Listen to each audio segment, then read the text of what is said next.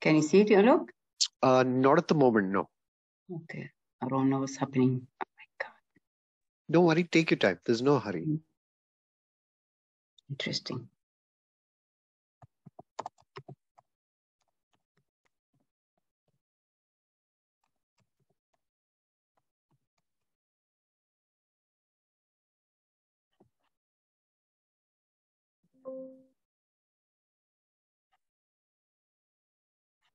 Can I try again? Yeah, absolutely. I've made you co-host as well, just in case. Okay. Yep. So it's share, right? I mean, I did that last time. Share. Yep, you did. So it's sharing the screen. It's asking me PDF or PowerPoint. I'll just choose the PowerPoint, yeah?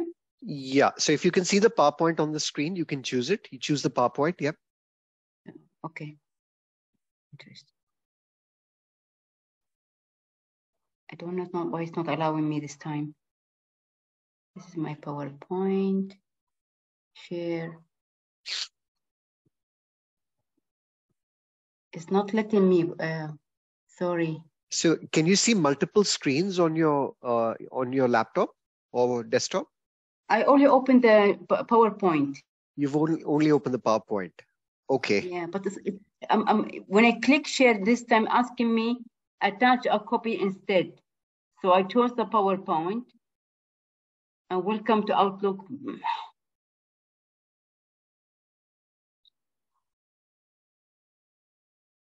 Next.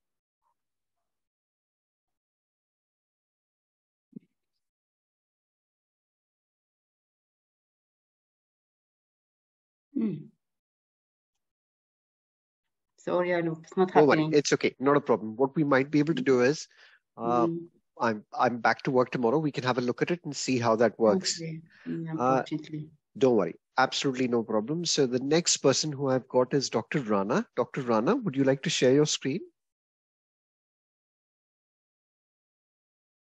Hi. Yes.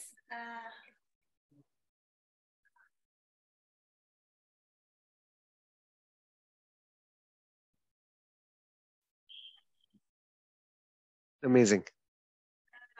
I just double check that this is the correct one. No, it's not that one. Sorry. Not a problem.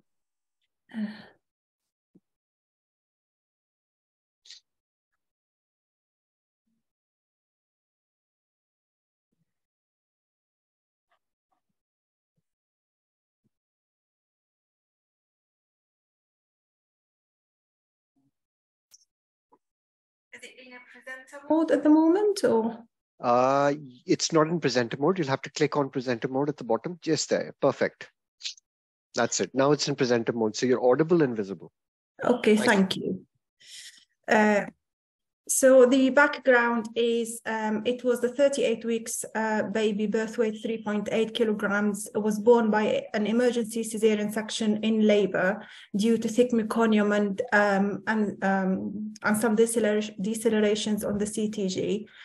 There was a clinical echo diagnosis of severe PPHN and meconium aspiration syndrome. This baby was on full support in high frequency nitric and inotropes as well. So I did the first ultrasound scan at around 10 hours of age. I used the GE machine E90, and we've got the probe of S12, which has a frequency between 12 and 9. So on that one, I think I used the frequency of 9 on this baby because it was a big baby. Just to start. Very nice. Are you oscillated? So at that point, the baby was on the oscillator. Sorry, I think I moved on one. So the beautiful images. Thank you. Yeah. So the first image on the right side of the screen. So this is L1. You can see that the pleural line, you can see the pleural line. There is some sliding, but not very much sliding. I think that was just because the baby was on the oscillator. There is some thick pleural lines, and mainly is just a B profile there. I think I can see there is some possible as well consolidation right there, and also here at the bottom. I have to say that because the footprint of that probe is quite small and the baby is big, so I took few images of all areas, but I only chose one just to represent what that profile had shown. So I saw on the L1 it was mainly a B profile with suspected some consolidation there at the bottom. Here on L2, I can see that the pleural line is also sliding, but not very well sliding as it should be. And I think that is again because of the baby was on the oscillator. I can see some mainly B lines, quite consolidated, but some A lines as well. So there was some aeration in L2. So I would call that an AB profile. Yep, I would agree.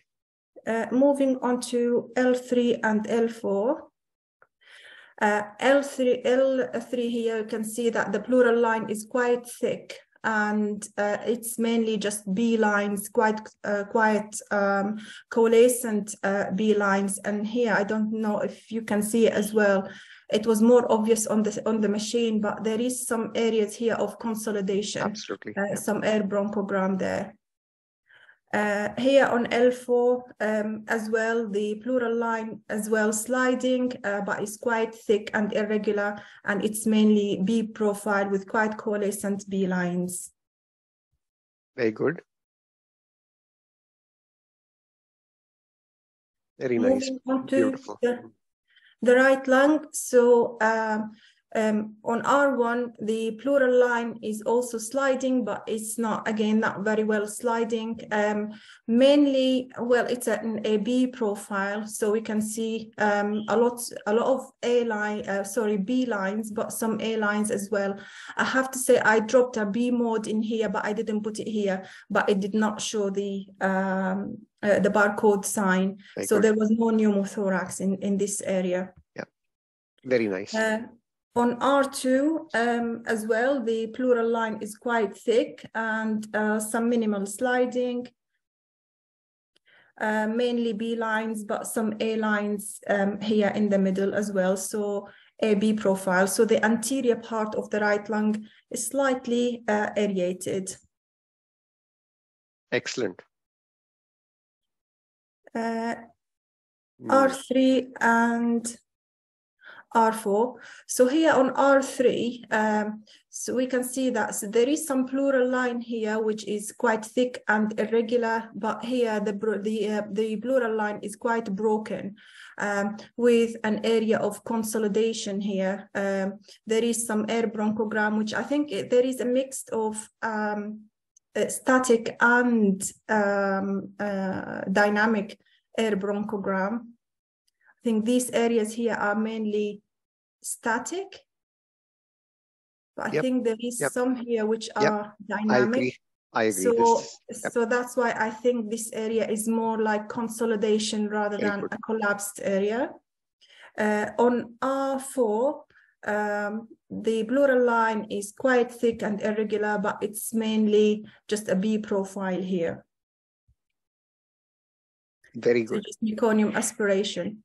Very nice. So on day 3, this baby deteriorated with increased oxygen requirements, and this is the X-ray. I've taken this X-ray with my phone, so there is some kind of reflection here that is not that's fine. That's fine. Yeah. Yeah. Let's go back to your images, Dr. Rana, because they're beautiful. And I mean, I just wanted to say to everybody that again, you do not need to have a hockey stick or a linear probe to actually be able to make diagnosis. And this is a very nice example of beautiful lung ultrasound. So we'll go right to the start because,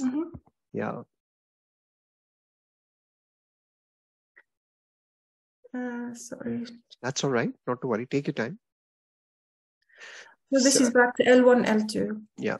So what I definitely say, like when you look at L1, you've definitely got like going in, and if I just think about the pleura, there is sliding. The reason there's sliding is because you've got B lines coalescent, possibly compact B lines, I'd say big ones, which basically move, and they move with the oscillator. Sliding absolutely without a doubt. I'd agree the pleura looks a little bit on the thick side. It's irregular. Now, this is the challenge that we have with using the probe that is kind of either a sector or an S9 is that the pleura may appear slightly different. But actually, for me, this is beautiful. I would agree it's irregular. I do wonder whether you've got some subpleural consolidations there. And the problem with the deep consolidation that you see, it's a little bit tricky, because we're using the sector probe and you lose your pleural line. So it may be that it is a deep consolidation, or it may be artifact as well. And really, what we'd like to see is origin. And what I'd say is that this is very common when you go to the left upper lobe. So what you might have to do, especially if you're using a probe that's either a sector probe, is move it or angulate it a little bit so that you can actually get that entire area. But these absolutely beautiful L1 image, and L2 for me is very well aerated. I would actually say, there's like if I move to the left of your screen, so left there. So again, whether there's a subpleural consolidation that you can see over there, just coming in, that dark area, but definitely well aerated lung over there. So we'll move on. So how many hours old was the baby at the stage? She was about 10 hours of age at that point. Okay. And just one question from my perspective. Did you give her surfactant? She did get surfactant, yeah.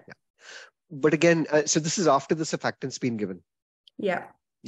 So, I mean, here again, very nice, basically an AIS pattern in L3, an AIS and and sliding is visible. You have subpleural consolidations there just under the pleural line. Now, the challenge for us is if you don't have a history of meconium, making a diagnosis of RDS is also possible. But clinical correlation, absolutely key. You've clearly got meconium. And then in your next image, so let's go to your next image. So again, well aerated lungs. Now, can I just say this concept that you can see double lung points in meconium aspiration, you can see them in TTN, and you can see them in RDS. So here you've got double lung points. You've got a B profile. So if you look at R1, extreme left. So if you just, that's a B profile. Then just go to the other side, extreme right. That's also B profile. And then you've got an A profile in between. So this is a double lung point. And what I'd say is that I can, with the eye of faith, see some comet tails with the A profile. And there are these lines, these horizontal lines that go all the way down, that they diverge. These are called pseudo B lines or Z lines. They are B line mimics. They are not true B lines. So you must not get confused. They are classical B line mimics. And what you'll often find is that they don't quite take their origin all the way from the pleural line. You have some comets at the top in between where the lung is aerated. But these lines tend to kind of midway, they start diverging and they widen up. So they're actually B-line mimics. But this is a beautiful double lung point. And R2, very similar. Again, you have subpleural consolidations that are better visible in R2. Beautiful images. And then we'll go to the next image and let's see your consolidation.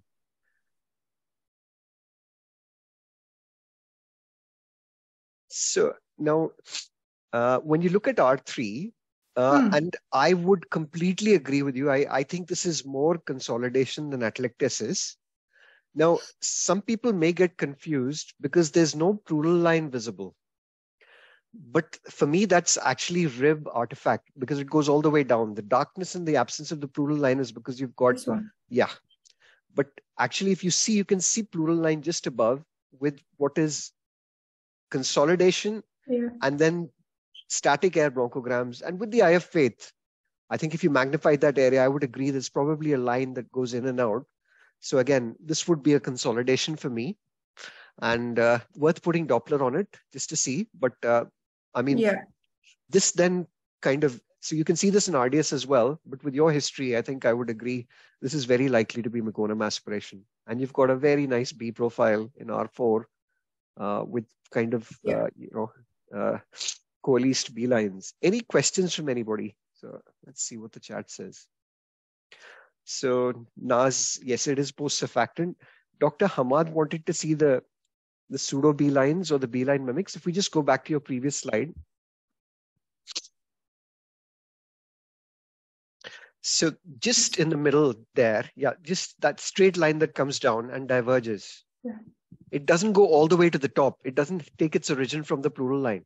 It becomes apparent lower down. Whereas if you look at the other B lines, they take their origin all the way from the pleural margin. They are true B lines. But this is a B line mimic. And this must not be confused with a B line. And the reason for that is it does not extend all the way up to the pleura.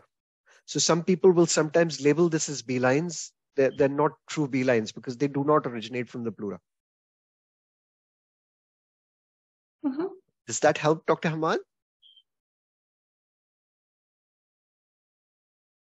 Okay, that's really kind. Do you have any other cases? Yeah, I just have, so on this baby, just 3 more videos. Please. This baby deteriorated on day 3 with high oxygen requirements. And this is the chest x-ray which she had. So just bilateral, I don't know if that you can see that, just bilateral reticular opacities on both sides. So I did an ultrasound scan here. And I'll just show you what I saw on R3 because this is just to see what happened to that consolidated area here. Yep. But I've shown 3 clips of this area because it was such a large area, R3, with a small footprint of the probe. Yep. So you can see here on the view, on the clip on the right, so the pleura on the left of the screen is quite thick and irregular with lots of coalescent B lines, but right next to it, there is this area here which is consolidated with a broken pleural line. And static and dynamic. I think this is a dynamic air bronchogram and some fluid bronchogram here as well. Very nice. Beautiful. So for everybody, sorry, I'm so sorry. I apologize. I'm interrupting you because it always excites me to see a fluid bronchogram. So for everybody, because, you know, I haven't shown you fluid bronchograms, that is a fluid bronchogram that you see in dark. It's beautiful. And I would agree that's a consolidation. And then there's an absolutely beautiful image in R3, but I won't steal your thunder. So this is the next part of R3 as well. You can see hepatization of of the right lung here is just basically all consolidated tissue. And I think that is a fluid bronchogram as well here right at the bottom. Absolutely. With some static bronchograms within that are expanding and kind of collapsing with inspiration, expiration. I mean, my worry at this particular point would be whether that could be a mnemonic consolidation and secondary infection. And again, because you've just lost your pleura, and this is what I would say to everybody, differentiating an atelectasis from a consolidation can be very difficult. You know, once you lose your pleura right up at the top margin, whether there's an element of atelectasis there as well. And the only reason I mentioned that is, so what else can you see there, Dr. Hamad? Dr. Ali, I apologize. What do you think that is, that movement? That's the pulsation. Yeah, that's lung pulse. That's the lung pulse. Yeah, so lung again, pulsation. Very classical with mnemonic consolidation. You've got all 4 features. It's beautiful. What's your CRP? Yeah. And just one more. Please. This is the last one, just to show you this area with shred sign, I thought. There is this basically consolidated area. I think that is a dynamic air bronchogram there, but some static as well, static bronchogram and quite broken pleural line. So a big consolidation in this area here.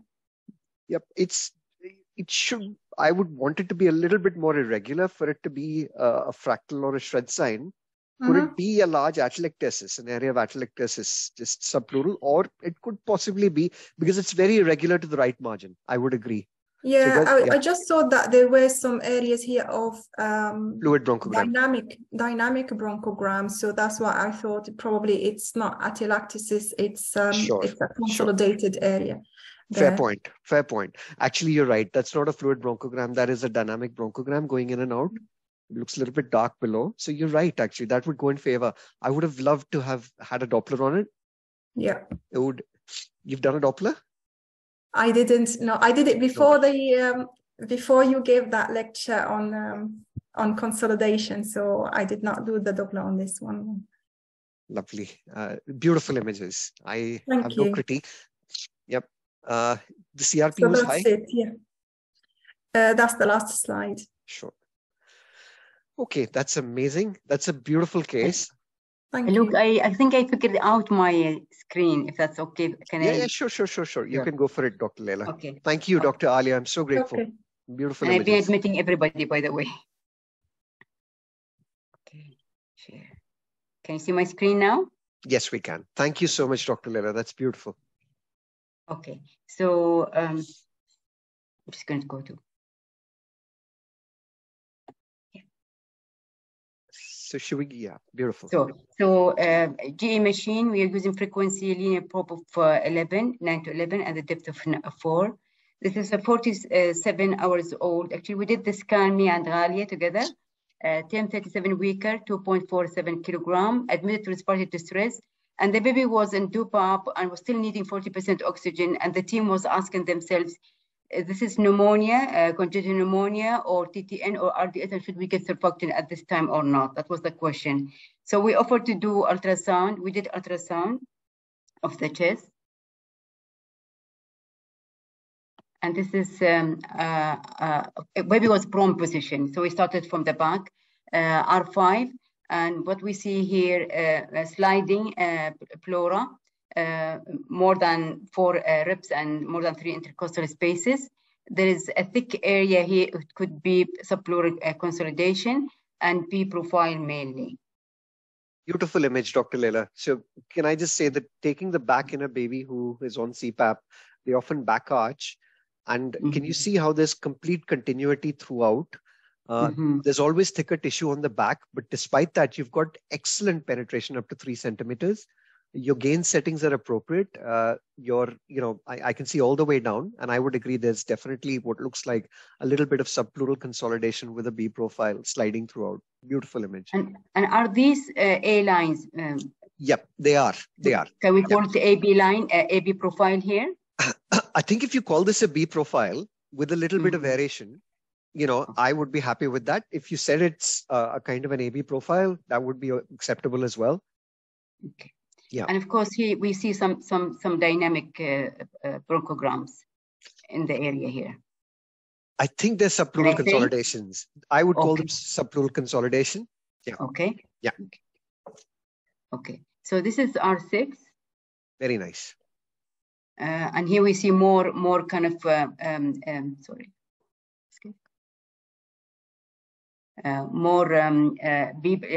sliding pleura again, and one of my plays not working again. That's okay. They're playing beautifully, Dr. Leila. Very nice images. And you see, I could call here a double lung point because you see the A profile here, and B profile here. I would agree. Okay. So this is when the baby starts moving. We're struggling to get perpendicular, the probe. And again, we see here mostly pre-profile, but I don't see any subpleural consolidation here. We come into R4, P-profile again, and no subpleural consolidation, and now sliding. The middle of R4, we'll just go back to R4, Dr. Leila. So just if you play it again. This is R1. R1? We go. So we had R4. We will go. Yeah, sure. R4. Yeah, just there. I just wonder whether you do have subpleural consolidation there, just especially in the middle of R4. Okay. Yeah, just over here. Yes. Yeah, just there and to the left. Okay, so this one here. Yeah. Yes. This one here. Yes. Yeah. Okay. Just wonder whether you have. They look certainly thicker than 5 millimeters. If I think about them. I have the payload. Okay. Okay, so I went back. I don't know why I'm going back to R4. No, Okay, sorry. So this area here and this area here, you're saying, right? Yeah. Okay, excellent. Okay, and then now R1, we move the baby. Thicken pleura now. I could see more subpleural consolidation. Yep. Definitely see some pleural consolidation here. Yeah, and quite a thick pleura, I would agree. R2 exactly the same, so I'm not going to waste time here. No problem.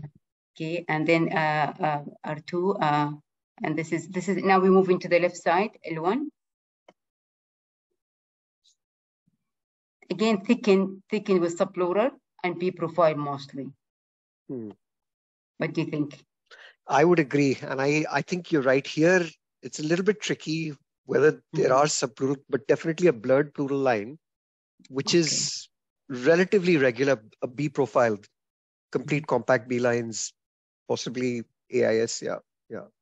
So look here, we try to reduce the depth, and then we try to reduce the frequency to see if we can get the whole B line to the end. But it wasn't easy. So still we have to black out in here. Yeah.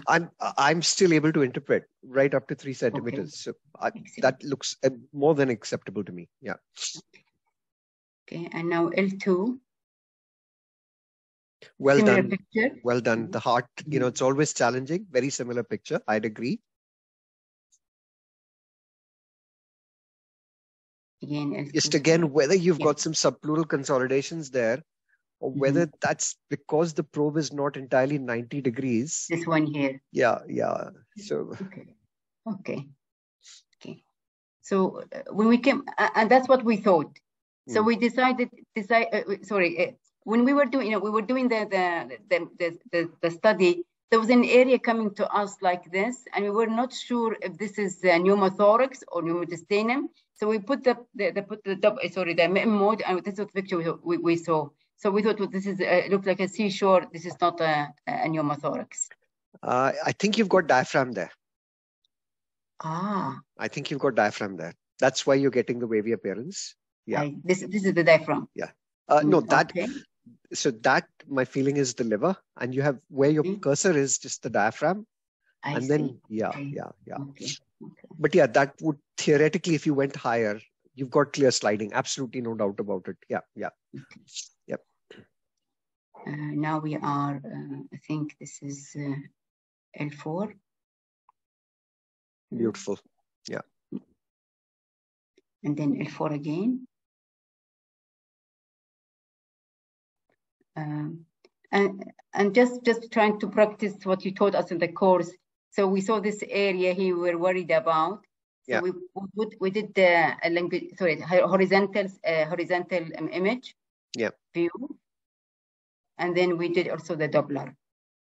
But we don't see any increased flow in the Doppler. No. But you definitely have subpleural consolidation, especially if you look at L5 in the middle. Yeah. Just below.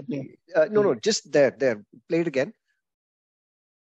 So, if you play it again. So just in the middle, you can see that area of consolidation there. This one here? Yeah, there. Just come a little bit lower. Can you see how it moves up and down from the pleural line?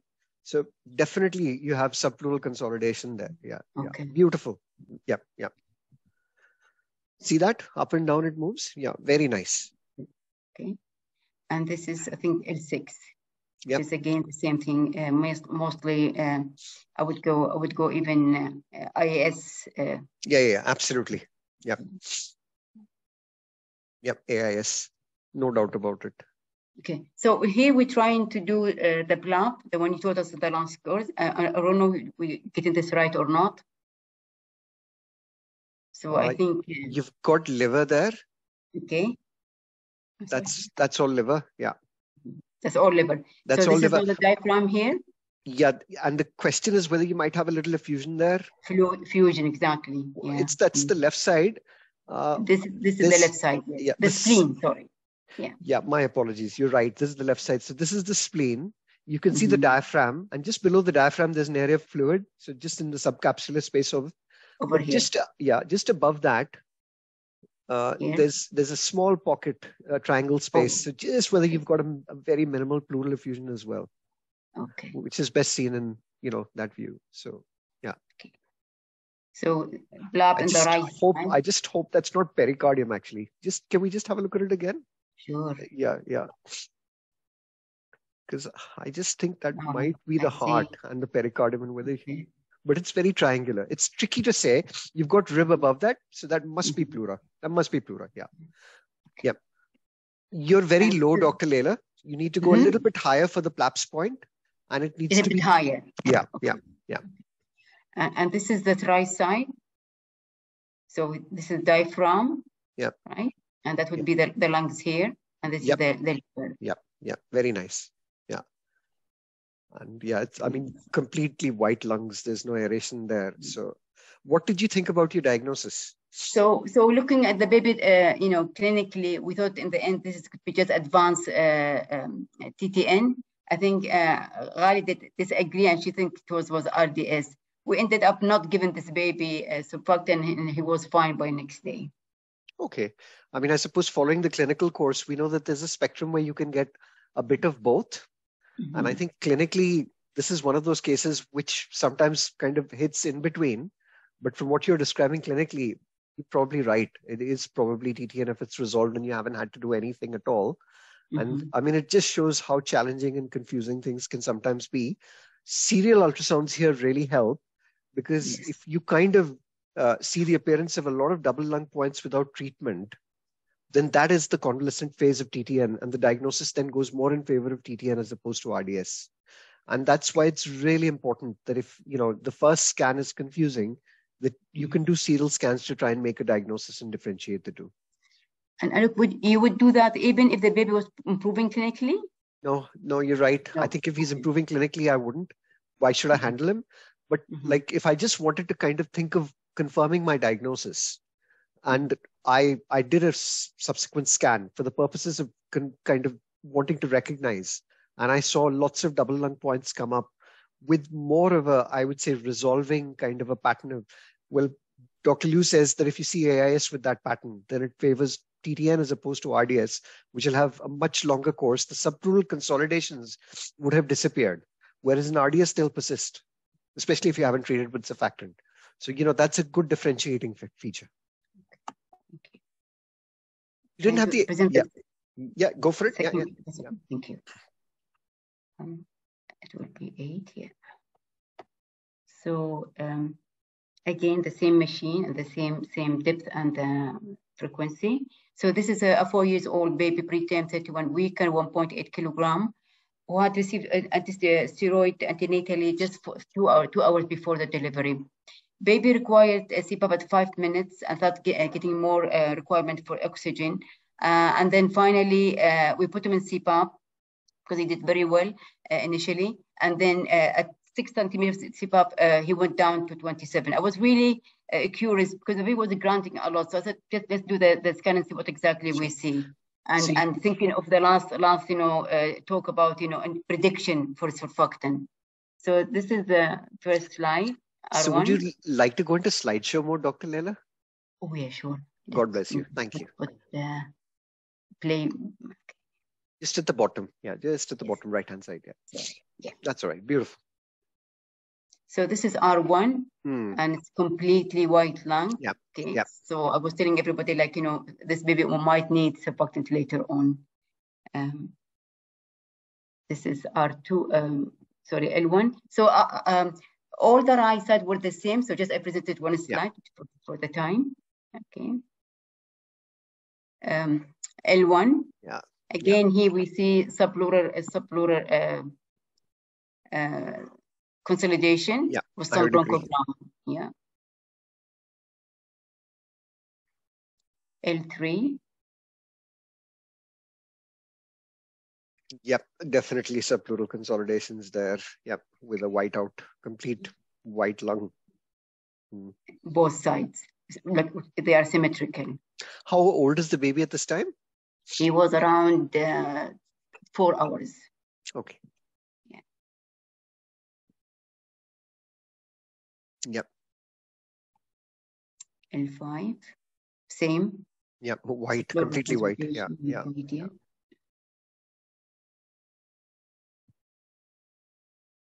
Okay. Good Here, slide forward. Yeah.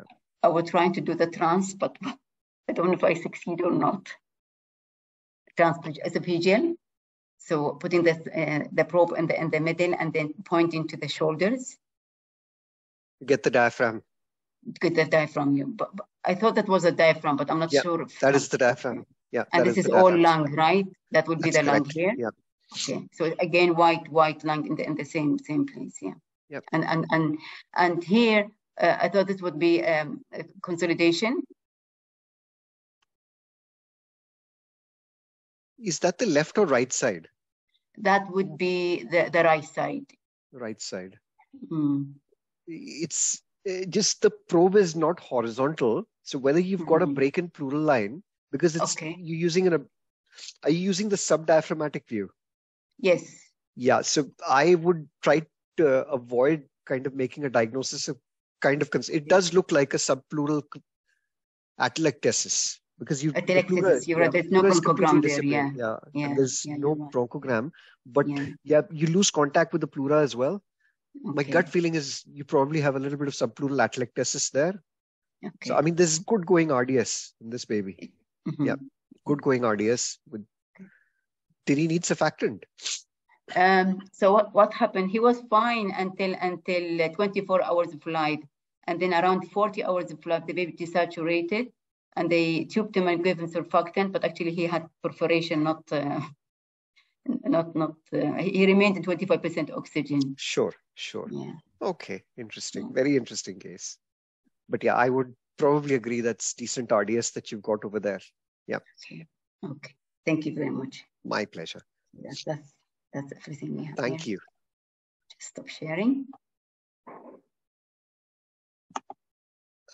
We have Kirti. Dr. Hassoon will be joining us at 1:45. So. Shall I share then? Yes, please. I'd be very grateful.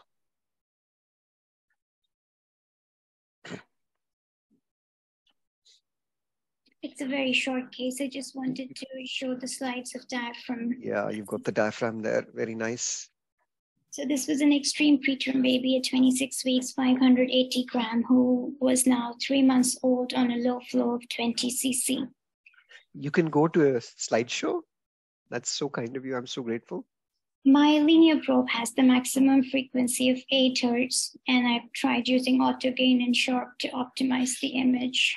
This was the first one.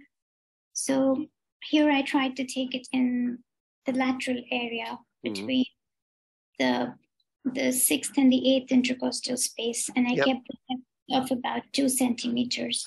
Very nice. And this I tried to measure. So as Dr. Adil had mentioned, that you take 3 of each, inspiration and expiration, and then I took an average of each of them and using the formula of Ti minus E upon E. So that was 33% as diaphragmatic thickness fraction. And it said more than 30% is considered as normal. Yep. Very good diaphragmatic excursion as well, just visible to the eye. Very nice.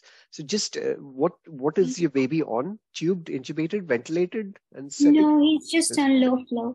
Amazing. That's, I mean, yeah, it's beautiful diaphragmatic excursion.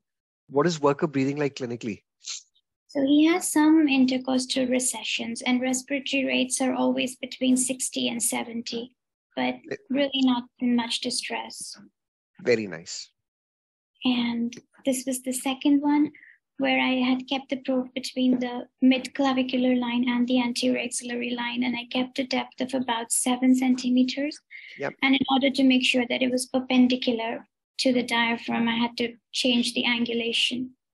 And then to look at the excursion, and then I took the average of 3 of these, which came to about 5 millimeters. And in Dr. Adil's talk, he had mentioned that in preterms, it can be up to an average of 6 millimeters plus minus 1. So I thought this was okay. Yep. Very good. Well done. Thank you. Does anybody have any other cases to share? because Dr. Hassoun is going to be a little bit late. So there's definitely an opportunity to see one more case before I start my talk. Hi, look. I can go for it. Go for it, Doris. It's not as interesting as Kitty's on anybody, any other person's on. It's just a simple scan I had. Okay.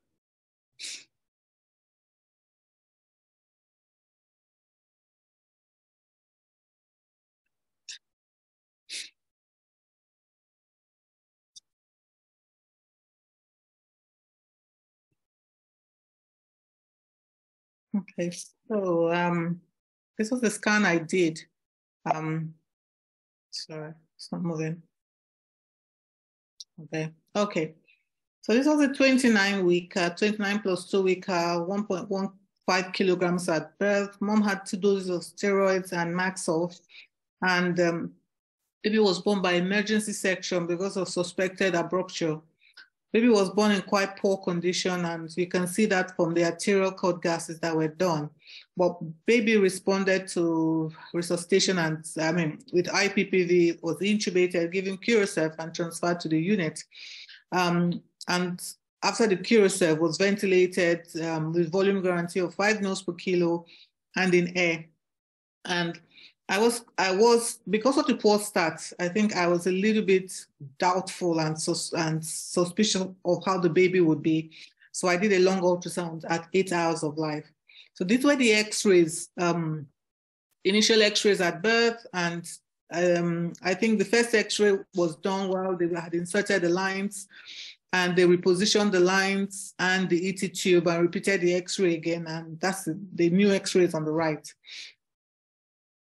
So I started with the left side, and you can appreciate the pleural looks very irregular, and with lots of micro consolidation. I think there is pleural sliding, which you can see clearly, and you can see quite compact B lines.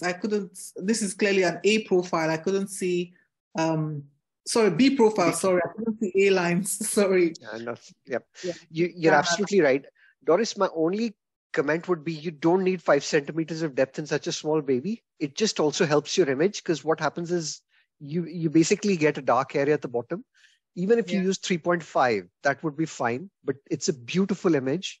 And again, if you look at the differences between the pleura of a term baby that Leila showed us versus the pleura here, and again, the severity, this baby has good going RDS. You've got subpleural consolidations all the way through. You've got one small deep consolidation in the middle. You want to point to that? Yeah, just there. Again, now the point is it kind of has its origin from the pleural line. It's fallen back. So there's probably a little bit of atelectasis there. But yeah, beautiful. Yeah, I would agree with your findings completely. You know what? I doing, I adjust, the settings have been preset. So when I adjust, they default back. So what you need to do, and I'm on the unit this week and I'm hoping it won't be crazy. You need to press the frequency button and keep it down and then change. And that basically allows you to go out of the preset setting. I'm going to show you some image optimization in my talk today and how you do it. Yeah. Okay. And then this is L2. We can appreciate how irregular the pleural looks. There is pleural sliding, but lots of subpleural consolidation that we can see clearly. B lines clearly, and these are A lines. And I thought this was at this point was a double long point. I hope I'm correct. And I put this down as an AB profile. I don't know if I would probably call it a B profile, maybe with a little bit of lung aeration, because you got basic AIS. Maybe, there's some A lines coming in deeper, but yeah, possibly a double lung point. You're probably, this is because L2 is coming, you're getting the diaphragm there, and I just think you might have a small effusion there as well, just below. It's very different. Yeah, there, that pocket, absolutely. But the question is that spleen coming in with the diaphragm as opposed to A lines? Often when you go that low and you start getting the spleen in, The question is whether those are A lines or that's just maybe the diaphragm coming into view with the spleen below that. A little bit tricky, but what I'd say is definitely reduce your depth. Okay. Yeah. Okay. And a beautiful image, yeah. Very nice image, yeah. I appreciate that how irregular the pleural is, pleural consolidation, pleural sliding, and I mean clearly a B profile. I couldn't see any A line. Yeah. And for L5, you could I don't know whether these are subpleural consolidations or air bronchograms. I would label them subpleural consolidations. I would, yeah. And what you can do is if you're confused, you can zoom into that zone, reduce your depth. So this is a really good way of trying to differentiate them is you can reduce your depth to 1 to 2 centimeters. You don't need to alter the focus with the GE, and it will basically concentrate in that area. And that basically allows you to zoom in. Okay. The other thing, obviously, with the GE is you can actually, there's a mode on it, which basically allows you to see the pleura a little bit better with the sharp mode, which I don't think you have on at the moment, but I can show you how to use that. But yep, I would agree. Subpleural consolidations. Yep. A B profile. Yeah, the posterior axillary line to try to view the posterior aspect because I couldn't turn the baby. Okay, so clearly a B profile. I thought there were some comet tails. Yep, your odd comet tail, especially to the left of the screen. Yep. Yeah. Lovely. R1, so R1, the pleura is irregular, but much better than on the left side, as we can see. We can still appreciate subpleural consolidations.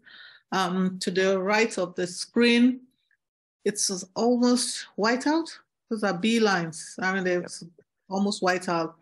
And these are A lines. Very also. good. These are A lines. This I completely agree would be. And whether this is post-surfactant?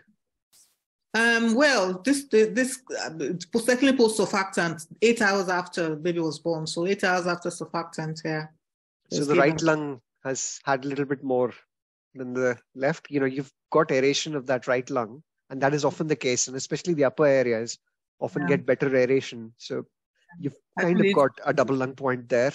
Yeah. Yes, I thought so. Yeah. The ET tube on the first X-ray was quite far in, so I don't know if they gave the surfactant with that, because if they did, then that will account for why the right side is more aerated, with most of the surfactant going to the right side there. So R2,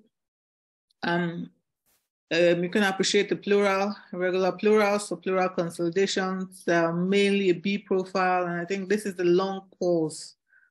Liver. Wait. Liver. This is the liver. Yeah, liver with long pulse. Can you describe this as the long pulse, or it's just the liver? My gut feeling is it's moving very slowly. My gut feeling is it's just normal sliding. I don't think there's a lung pulse there. Yeah. Okay. I might be wrong. No, you're probably right. You're the expert. No, I'm not the expert actually. Yeah, we're still, all of us are learning, and I think the beauty of the learning phase is, so you must always trust your clinical correlation, your images, because you're doing them and you know exactly where you are. But yeah, I would think that R3, again, you've got a double lung point there. Okay. Yep. Yeah. Okay. And then at these dynamic air bronchograms, I thought I think the subpleural consolidations. Consolidation. Yeah. And more of a B profile. I see very few lines, but more of a B profile. Yeah. Okay, and R5 taken at the posterior axillary line, pleural sliding, irregular pleural, so pleural consolidations. Yeah. Being clearly, I saw, B lines, and I think I saw some A lines. I don't know whether I'll describe this mainly. I think this is probably a B profile. This is a B profile. For me, it's a B profile. You've got an alveologram at the top with, subpleural consolidation, a little bit of atelectasis in those areas. And you're right. Technically, when the baby breathes in, theoretically, you see the B profile shrink a bit, and that's when that A line in the middle appears. But when Yes. the baby expires, it basically becomes a total white kind of an appearance. So compact B lines in inspiration, and then when he expires, it basically coalesces together. So a B profile, yeah. And these are clearly subpleural consolidations, are they? Not air bronchogram? I would call them subpleural consolidations, yeah. Okay, so I think I gave a BRAT score of 8. Yeah. And I thought it was more of an AIS pattern with lots of B lines. Baby was ventilated and still in air. And I mean, when I did this scan, baby was in air, minimally ventilated, and I was a bit conflicted looking at the ultrasound findings. It was, when should I think of extubating this baby? Baby was minimally ventilated with very good gases, but looking at the ultrasound findings, so I was in a bit of a dilemma because clinically baby looked stable. Ultrasound findings looked like I should be giving the baby another dose of Curacet. So what I'd say is, what we don't know is what the lung ultrasound findings were before. Okay. And I think if you had serial lung ultrasounds, I mean, you have the right lung, which is decently well aerated. Okay. You know, kind of with a double lung point. The left lung, I would agree, is pretty solid in terms of having quite good going RDS over there. And the BRAT score, again, just to say that when Rosalind Bratt did the study, the sensitivity and specificity for the second dose of surfactant was not evaluated as well. My feeling is, in this situation, you must never disregard the clinical status of the baby. You must always correlate with the clinical status of the baby. And if the baby is telling you something else, your lung ultrasound shows some, you know, an option there is give him a little bit more time and reevaluate and see. And I mean, if he continues to improve, the work of breathing remains stable, then I'd probably, if this baby's in air, give him a go, a trial of extubation, and see how he manages. And again, I always say clinical correlation is absolutely key. So look at your baby, and sometimes you get conflicted by the ultrasound, but it's very similar with x-rays as well, where I occasionally get babies who I've done an x-ray on, which looks like moderate RDS, and I'm just debating, should I give him that second dose of surfactant at 12 hours? I think if you extubated and gave him a go, you'd be as right. If you gave him another dose of surfactant and extubated, you'd be as right. But following the clinical course, if you kept him tubed and didn't give surfactant, is also an option. So all three on the table. Yeah, well, interestingly, I just left the baby alone, and a few hours later, we had to extubate him because he was getting over ventilated. It was just crack on and see, and she was okay. So 29 weeker. Yeah, 29 weeker. Antenatal steroids. 2 doses, but was born in poor condition because of abruptio placenta, poor cord gases. So I think I was being very cautious because with a bad start, I was anticipating problems. So I saw the long ultrasound and I was like, okay, maybe it's going to be bad, but clinically, baby looked better. So I just went with the clinical correlation and extubated, and she was fine. Lovely. Well done, Doris. Doctor, who's got the hand raised? Somebody's got the hand raised. That's me. Yeah, go for it, Dr. Zaruddin. That's a hypothetical question, because this is a very interesting discussion. That's Dr. Doris. If you haven't had the knowledge and the skills of doing a lung ultrasound scans, what would you have done with this baby, having him in a minimal ventilation settings in air? Yeah, that's a good question, Dr. Zaruddin. Because it would have just, just extubate. So yes, so would have gone with the clinical correlation, because in air, breathing well, stable, it's very good gases. Yeah, just go ahead and extubate. Yeah. I will go with the option too. Yeah. Thank you. I would completely endorse it. And what I'd say is, again, when we do a lung ultrasound, I mean, this is a 29-weeker steroided. Was she a girl? Yeah, a girl. We all know that the opposite sex has just got better protoplasm than us. And I think the other aspect to it is, when you're doing a lung ultrasound, also look at the activity of the baby, what's been happening. Has the baby been handled? Has he been moved? Small things like that can result in, slightly worse appearance than how the baby is clinically. So take all those factors into account. I mean, we'll be looking at some cases today, which you are going to diagnose. But clearly, there's some food for thought in how those small things that we do can sometimes make a lung ultrasound look worse than a baby is actually clinically. But the opposite is also true, where you might handle a baby and suddenly the baby's got work of breathing and a lot of problems. But actually, from your perspective, the lung ultrasound doesn't look so bad. So clinical correlation for me, what's happened to the baby, how the baby is, how you did the ultrasound. Was there a struggle? Was he fighting? Were there issues that may have compromised how your images look? You must look at that. I can see that Dr. Hassoun has joined us. We're really grateful, Dr. Hassoun. And thank you. Go for it, please. We've seen some beautiful cases today. And I mean, my compliments to all of you who are presenting. Well done.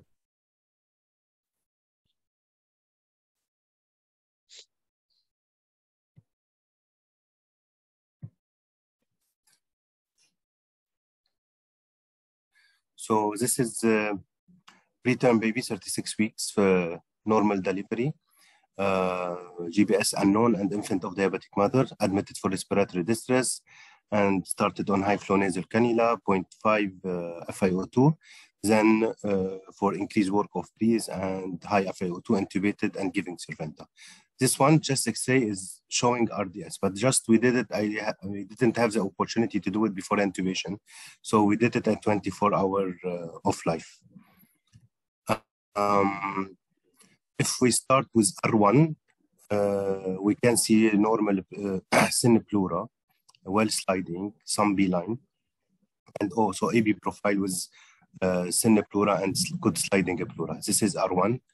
R2, also the same. We have thin pleura, good sliding, and mainly B profile, lateral side, but with many B-line. And I don't know if we can call it subpleural, some small subpleural consolidation here on R2. My feeling is more comet tails. Comet. Yeah. Okay, fine. For me, yes. Yep. Sorry. So just again, the pleura looks quite regular. Okay. You've got just when I look at R1 as well, you've definitely got a B profile. All I'd say is you can reduce your depth. What's the baby gestation and weight? Gestation is 36 weeks. Okay, it's term baby. Weight 2.3 or 2.5. Okay, so it's decent sized. 4 centimeters would be enough. What frequency are you using? Yeah, this is Siemens linear probe and 12 hertz. Yeah, you can drop the frequency, sir. Just it'll give you better depth. Okay. Okay. Yes. I did it last time, the last baby, and it worked. So we can decrease it by percentage. So it go down to 8 hertz, and we can go up to 12 or to 13 hertz. So here are 3 subpleural consolidation. Definitely subpleural consolidation. Yes. Consolidation and B profile and good sliding and irregular pleura. This one, and then we will go to R4. Yeah. And here I want to see, this is the snowflake sign of RDS. Yes or not? Yeah, that's the snowflake sign. So can I just say, this is a beautiful comparison that you see over here. This is the snowflake sign. The pleura is, it's very thin, barely visible. You've got a complete white lung appearance here. And that is the snowflake sign. I would agree. Yep. Good going RDS. Yes, just I did it to see if I can have the feature of RDS on ultrasound. Yeah. And even he received 1 dose of Surventa. So if we go to the left, L1, also pleura is sliding, thin, B profile mainly, with comet tail and yes, but no subpleural consolidation. Yes? Okay. I would agree. So L2, also we have good pleural sliding, thin, some B line and A profile also. Yeah, can I just say that your image on the right, can you see why it's so important to have a perpendicular probe? Yeah. So what is happening is when you lose your perpendicularness, those subpleural consolidations that you can see, some comet tails, they disappear completely. They appear more like comet tails when you lose your profile, but actually there are some subpleural consolidations there. So yeah. So very important that we try to keep the probe as perpendicular as possible. Yeah. I don't know if you have this problem, but some baby really on big ones. Big ones. Yani we are struggling to get this view, especially left side. Yeah. And here R3, L3. So pleura is irregular, sliding, and also subpleural with a snowflake sign. The other one also here is obvious. This is we can call it this one shred sign, no? Hello? No, I wouldn't call it shred sign. This is basically subpleural consolidations with atelectasis. It's just it's a higher grade of subpleural consolidation, kind of grade 4, very similar to a snowflake sign with sliding. The pleura is not visible. That would not be shred sign. No, I'll show you shred sign today. Yeah. Okay. So and there is static air bronchogram, or we cannot call it. My feeling is there probably is a static air bronchogram on the left side in the middle. Just the right-sided image, just below that. Okay. Yeah, but that's basically broken down pleura, subpleural consolidations, microconsolidations with atelectasis. Atelectasis. Yeah. Okay, I didn't put the Doppler study to see. You don't need to. You don't need to. This is basically superficial to the pleura. So really what you'd be using Doppler is to differentiate a focal area of large atelectasis. Okay. Yeah.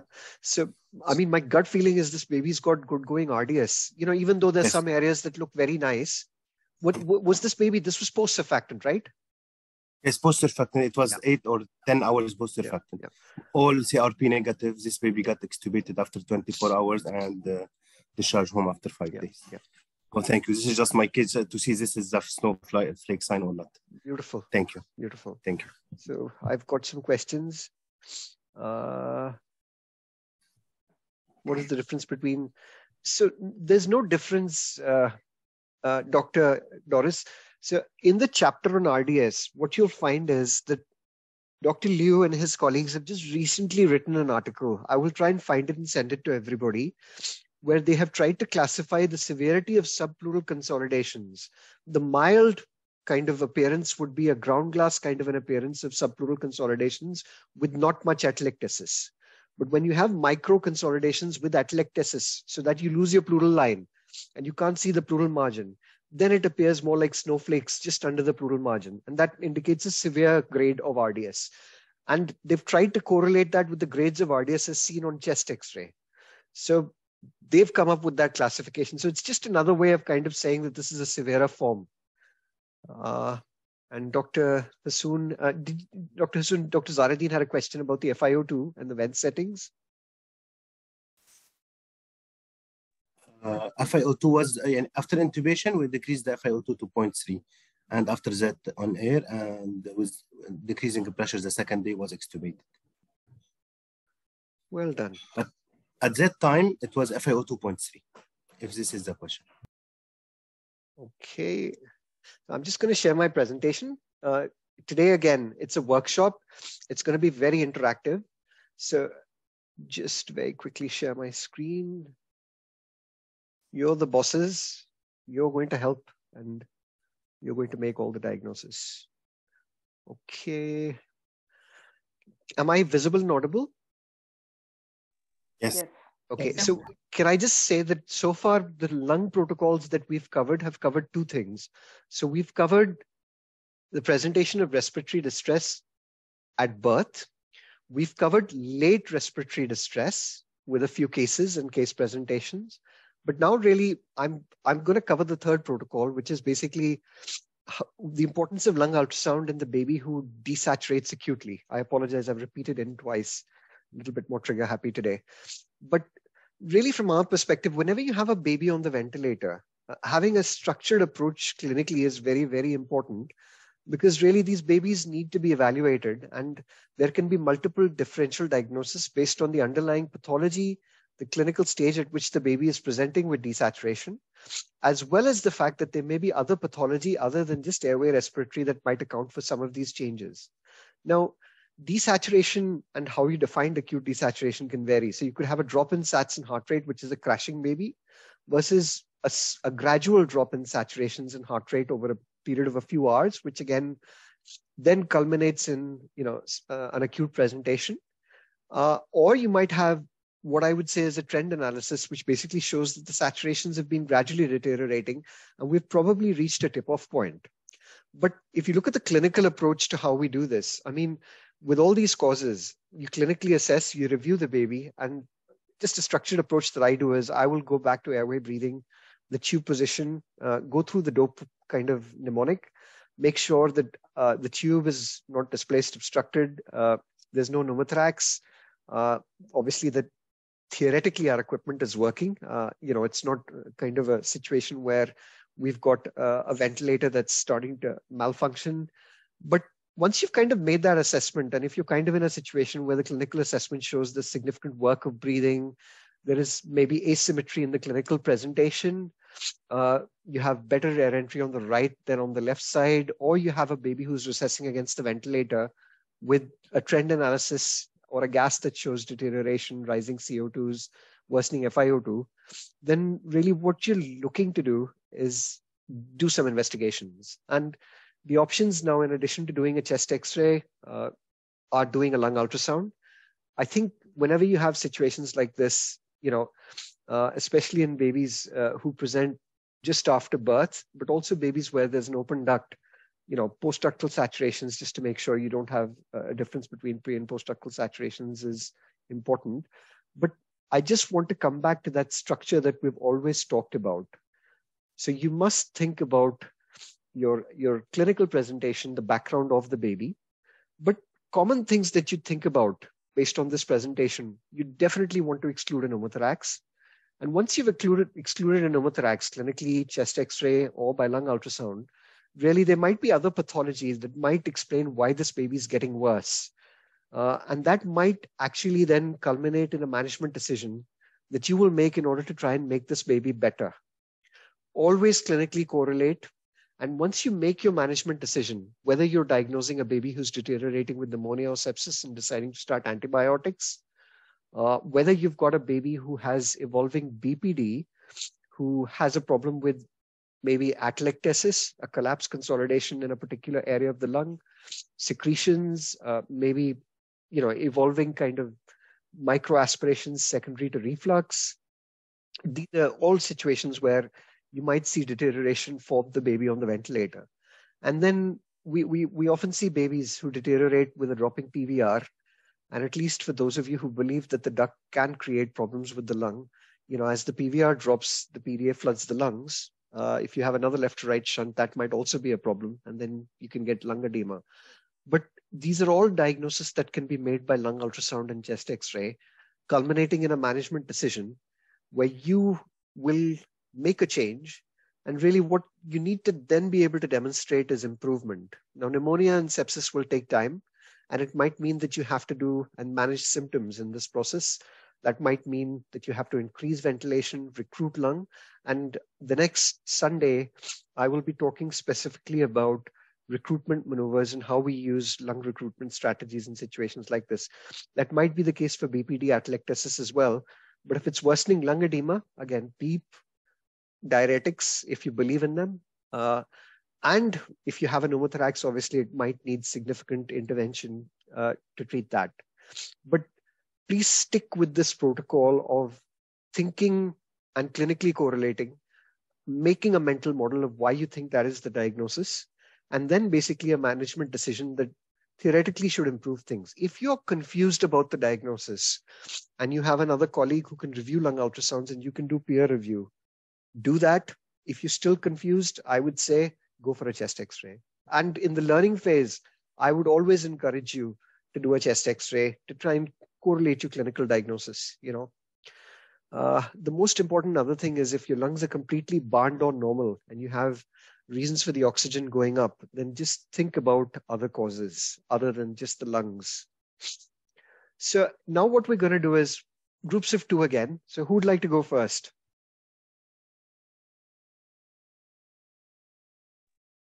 Okay, I'm all right going for it. So we've got Doris. Who wants to help Doris? I will help Doris. Okay, Leila, beautiful. So what we'll do is we'll let Doris give her opinion, and then we're going to do the mental modeling where we'll see what Leila thinks and try and see what we think. So I have a preterm baby who is 24 weeks of gestation. This baby is ventilated for 2 weeks. Background is delivering in a setting of kind of pre-prom since about 18 weeks of gestation.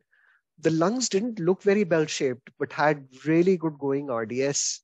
I mean, this baby was on high ventilation settings, had an element of PPHN diagnosed clinically with also echo findings, had a trial of nitric, which basically helped the baby alongside the surfactant. And actually, by the end of the first week, had come down to kind of ventilation settings where we were VG'd on decent, volume guarantee, about 5.5 to 6 mils per kilo, needing decent pressures. The CRP during this period rose to 27. The baby had completed about 10 days of kind of antibiotics. And as I mentioned, we're kind of about 15 days, 6 mils of VG. The pressures in the morning were kind of on the ward round 24 to 27. We were achieving those tidal volumes. We were in about 60% FiO2. The baby kind of had evolving lung disease on the x-rays. The gas was more than acceptable. But about kind of 9:30, people came on for the evening round. And when he was reviewed by the multidisciplinary team, clearly, needing a higher pressure to achieve 6 mils per kilo on the VG, they put the PEEP up to try and recruit this baby because the baby was recessing against the ventilator. There was work of breathing. But in FiO2 of 100%, this baby had SATs of 80.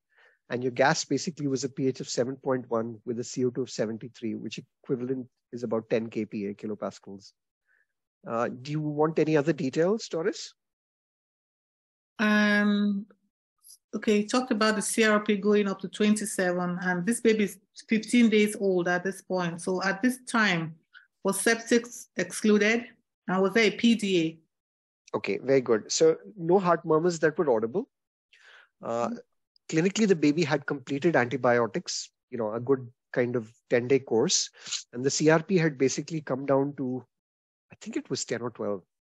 And kind of once it was coming down, we kind of decided with culture negative sepsis that 10 days should be sufficient.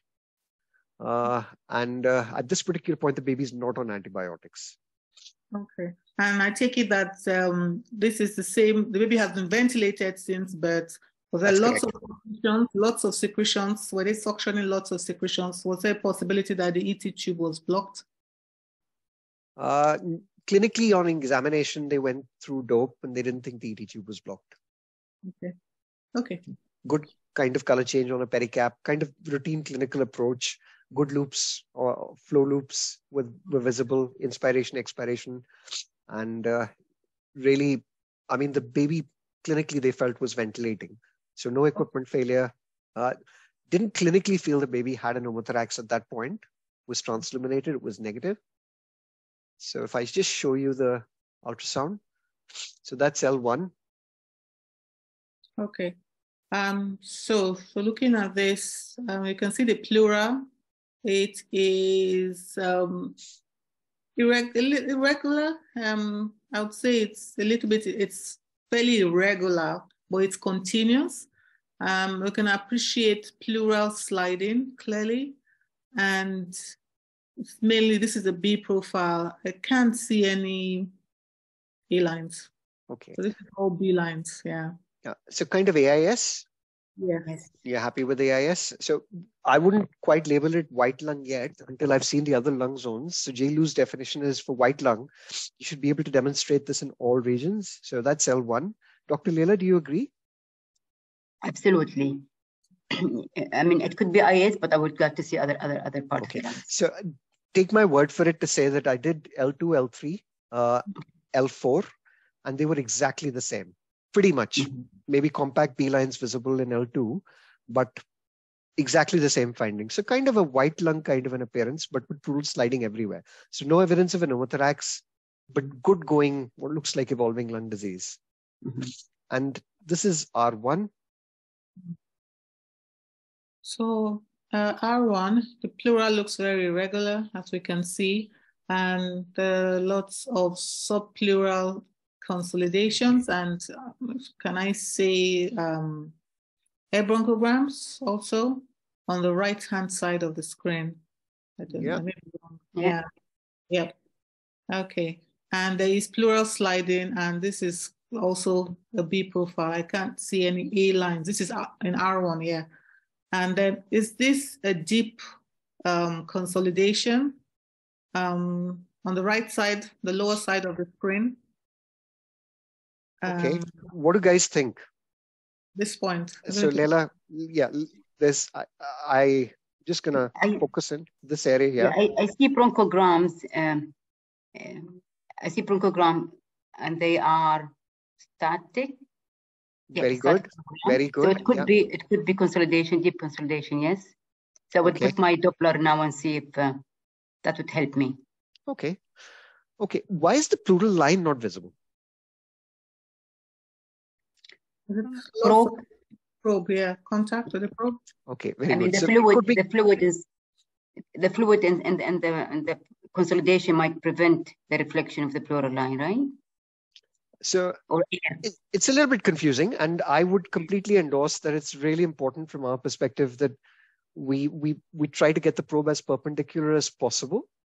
I go down to the right lower region, and what do we think? So this is basically R2. Mm-hmm. So R2, yeah, pleural looks thick, but there is pleural sliding, and clearly B profile. I can't see any E lines at all. Compact and subpleural consolidation as well. Yes, I agree. Mm-hmm. Okay, so I mean, I'm just thinking of our differentials. We certainly don't have a pneumothorax in either of the L regions, or at least the right R1 and R2 regions. There's that area in R1. So so what I've done now is I've basically reduced my depth, and I'm trying to get as perpendicular as possible. And trying to focus to optimize my image. And what can I see? The pleural effusion, is that fluid? Okay, so for pleural effusion, you should have fluid between the pleural lines. So let's think about, so let's go back to our basics. Can we see a bat sign? No. Okay. Okay, so let's say that this is the bat sign. Then you have a rib over here, and you lose everything here. You lose your pleura. Okay? You've lost your pleura here. Do you agree? Yes, yes. And then you've got an area here, which is... Sorry, we can't see your pointer. Is your pointer? That's your pointer, yeah. Okay. So, can you see any pleura here? No. Okay. And in terms of tissue, what does this look like? Does it look a little bit hepatized to you? Could be. I mean, similar to the. Yeah. And what you've got is you've got these micro consolidations over here. Yes. So what this in my mind looks like an area of probably atelectasis is my worry. Because you don't see bronchograms. But also I can see a lung pulse. And I can see static bronchograms. These are static bronchograms, not dynamic. This one here. So if it was, can you use your pointer to show where you're looking at? Your pointer? Yes, please. Yeah. So some people would interpret this as a fractal sign. It's going to be a little bit tricky for me to show it to you that way with the pointer. Can you can't see the arrow. Yeah, we see the arrow. Yep. Can you see the arrow? Yes. Moving. Okay. So can you see the arrow here? No. The arrow is not moving. Okay. Can you see the pen now? Nope. Can you see the pen now? Now we see it, yes. Okay, beautiful. Yeah. So that's pleura all the way through. Yes. Okay. Yes. Now what happens is pleura basically drops away from the margin here. And then you have a large area over here, which basically looks quite dark and hypoechoic. Okay, this is atelectasis. There's pleura here, and then you basically have an area of what are air bronchograms. So if I just play this again, can you see this? Can you see this is lung pulse? Okay, yeah.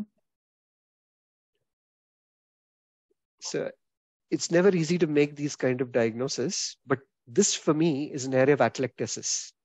And you have dropout most probably because you have a rib that's coming through, which is giving you that shadow. Mm-hmm. These ribs are quite crowded and close together. So because they're crowded and close together, you have a little bit of dropout. Okay. Now, my question to you is, what are you thinking? So, okay, go on. Go on okay. later. So multiple subpleural with atelectasis, recruitment for lungs, maybe sedation for this baby. Okay, that's true. So let's go back to airway breathing, structured protocol. Mm-hmm. So where is this? Which part of the lung? Right side upper. Okay, right upper. So you've got a whiteout AIS appearance in virtually every other lung field on the left and the right. Mm-hmm. But you've got this area that is very focal in the right upper zone, which basically looks atelectatic. Pleura is moved away from the margin. It's broken. Because you have no pleura visible, you probably don't have aeration in that region. And then you have some air bronchograms with aeration to where air can actually reach, which is this region here. Mm-hmm. Okay. Or a deeper consolidation. So if you have a right-sided upper lobe consolidation collapse, what would you be thinking of?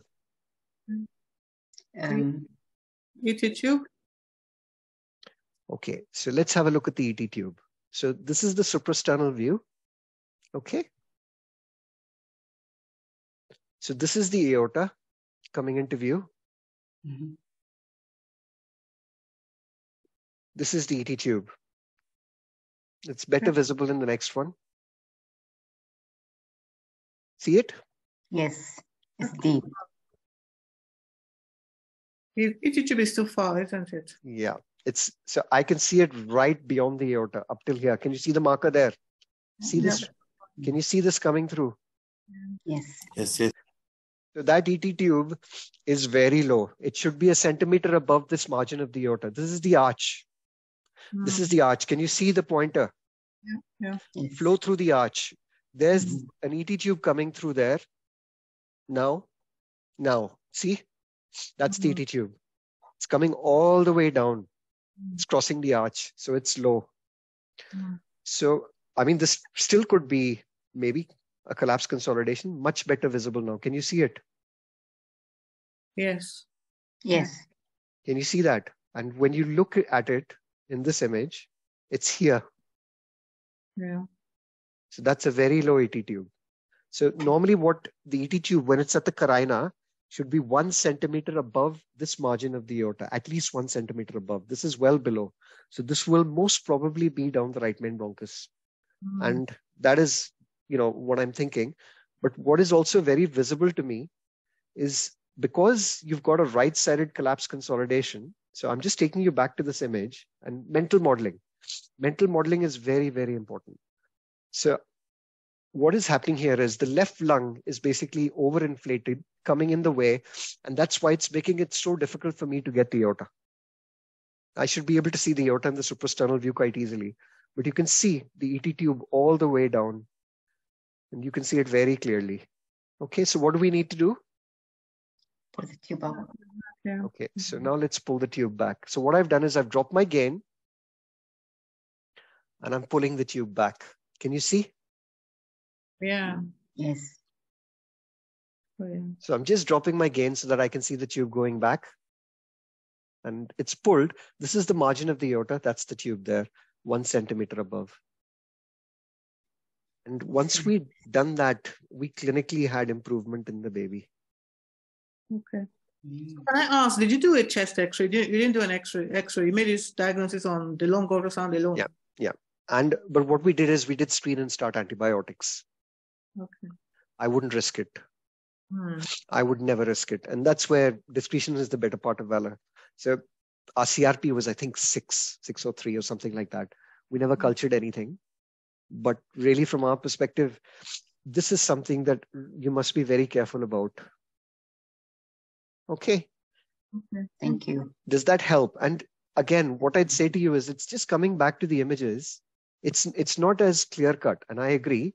But for me, it's a diagnosis that I'm making by looking at the rest of the lung as well. I'm kind of wondering, why is it that I have an AIS pattern kind of white out in the rest of the lung, but I've just got this focal area in the right upper lobe, which, you know, could it be a fractal sign? The problem with the fractal sign is, you know, it's very focal, very kind of, and this area basically looks like it's definitely got static bronchograms. I think you've got air there, and you've got an area of atelectasis that you can see over here. Mm. This entire area is atelectatic, and I think it's because you've lost your right upper lobe. I haven't done a chest X-ray, but as my baby's clinically improved, I mean, theoretically, from my perspective, I've started antibiotics. I don't really need to do a chest X-ray. What I might want to do is look at the duct, and I did look at the duct. And in the aortic view over here, I mean, you can see a small duct. When you actually look in the ductal view, it wasn't a large duct. In fact, the PVR was still quite high. So it's more important rather than ductal size to actually measure ductal shunt and try to evaluate that. So next case, who wants to have a go, guys?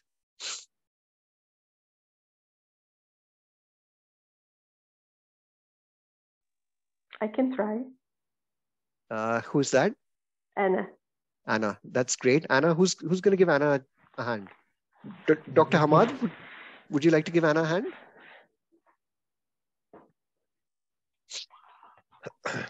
I'm happy to. Yes, I'm happy to. Sorry, Yeah. I was trying to find my mute button.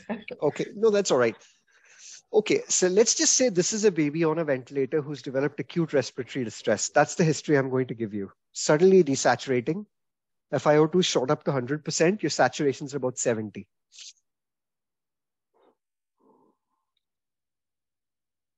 Okay. The baby is on the ventilator, right? Yeah, on the ventilator. It's a term baby. Intubated, ventilated for respiratory distress and respiratory acidosis. I think I can see a really clear sliding in these images. I don't know if it's I'm looking to a small ecran today, but I think there is no so much sliding. So you feel there's no sliding? Yes. Right? Yeah, excellent. It's moving with the respiration only. Yep. With the chest. Yep. I would agree. Anything else? And I think we can see a truck sign. Yeah, you can see a truck sign. Anything else? And A lines. So what do you think your diagnosis is? Pneumothorax on the right side. Yep. Dr. Hamad, what do you think? I think I agree with the sign she's mentioned as well, but I'm not quite sure at R2 whether you got a liver here. Yeah. And then on R4, it looks like there is a gap which may be like maybe air, because this is completely black below the pleural lines. So it's not a very good quality image. I'm losing my image as I move because of the activity of the baby. But do you think there's pleural sliding there? Yeah. There is some, yes. And then there is subpleural consolidation on the R4 as well. My gut feeling is that's not a subpleural consolidation. I think you've got rib dropout over here. And the darkness at the bottom is basically because I haven't got a good alignment. My gut feeling also is I'm running out of jelly and I should probably apply more jelly and reapply. But I just look at this margin here and look at this margin here and kind of, can you see what looks like a comet tail here? Yes. So if you have a comet tail here, you must have sliding over here. But you have an A profile over here. And do you think there's sliding there? There is some sliding, although the pleural lines looks a bit thick. Okay, fair. I mean, what I'd say is that absolutely right. You've got an anterior pneumothorax at this particular point. Small or big? I think it's a small, depending on the baby's condition, clinical condition. Then. So what did we say about the baby's clinical condition? Desaturating, 100% oxygen, SATs of 70. Then that might be attention even pneumothorax because of the desaturation and need relief by emergency thoracotomy. Yep. I think we have air in the R4, so I think it's big. Yeah. So this is really important, that the way you're quantifying your pneumothorax is based on clinical correlation. I mean, I'm just giving you the fact that, if you look at above to below, you've got air all the way from the top. I mean, that's thymus for you. That's coming in there.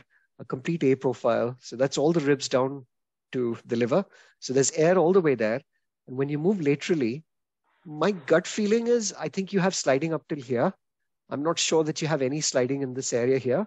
And this is the posterior axillary line. That's why I've written that this is the posterior axillary line, is that if you have air all the way to the posterior axillary line, that's a fairly decent pneumothorax. So let's have a look at the left side. Let's see what you think about the left side.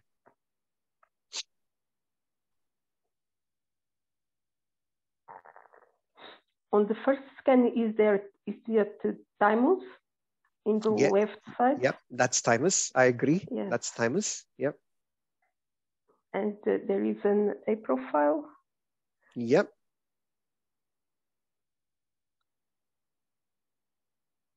Query midline shift?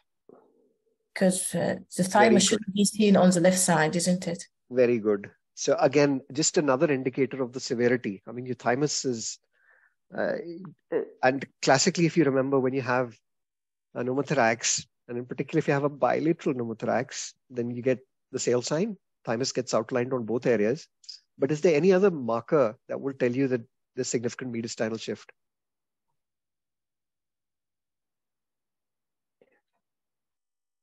So you have virtually all heart there. It's very difficult to see any lung at all. I'm really struggling. What do we think about sliding?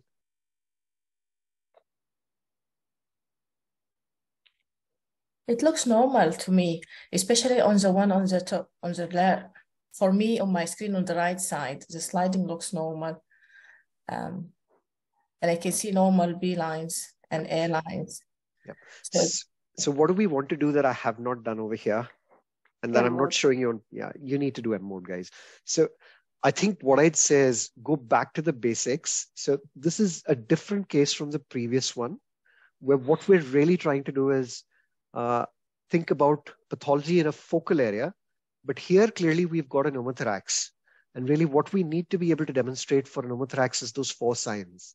So R1, R2, up to R4, you've got a lung point, you've got 3, and really M-mode in this situation showed a classical barcode sign. I've taken it off just because I want you to think.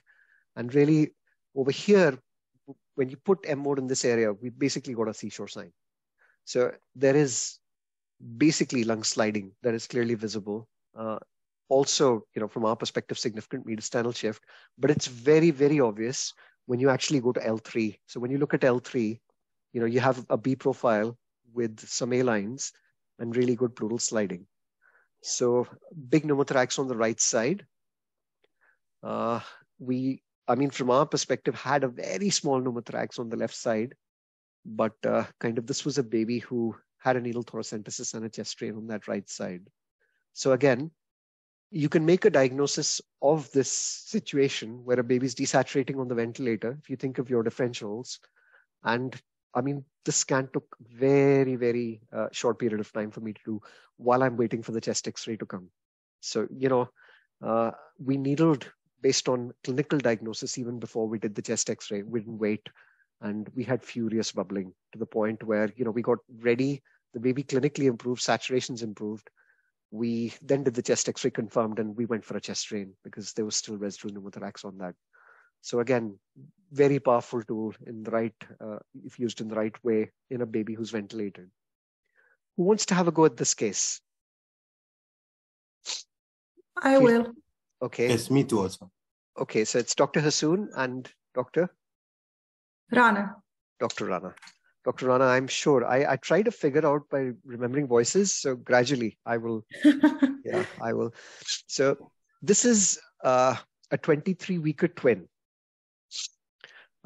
These babies delivered having had a single dose of antenatal steroids, both boys. Mother went into spontaneous preterm labor, but she, from our perspective, had significant problems with some APH as well.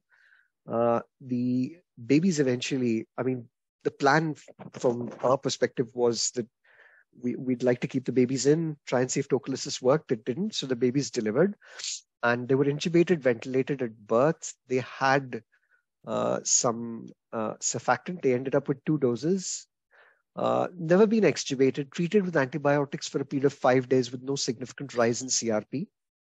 The reason for treating with antibiotics was basically the clinical presentation, worry of APH.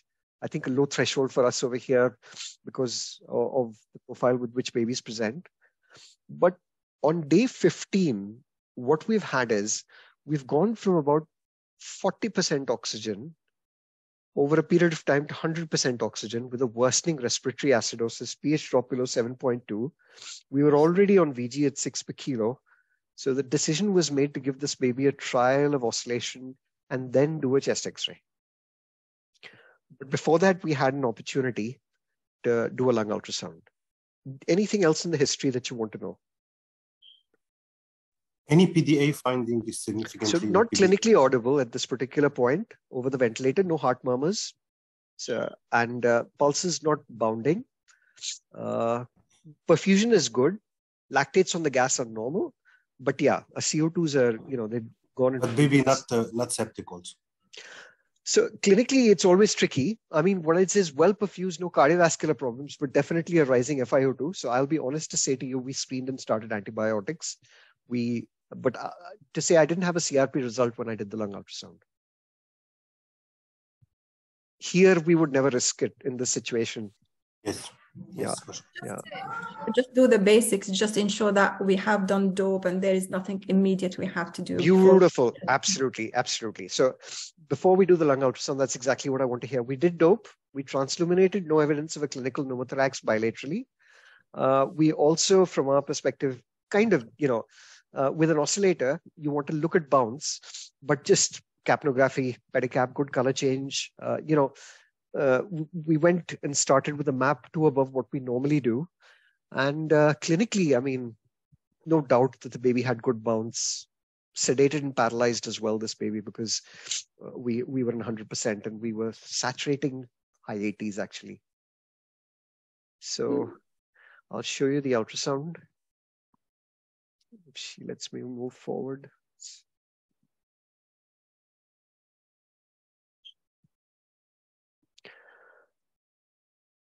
So this is L1 and L2.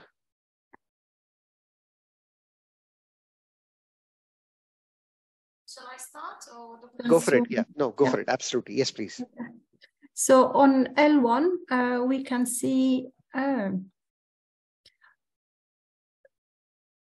I'm not sure about the quality of this scan. First of all, it's just to look at the top where I can see some ribs, but not all ribs. So I don't know whether the probe is just slightly twisted.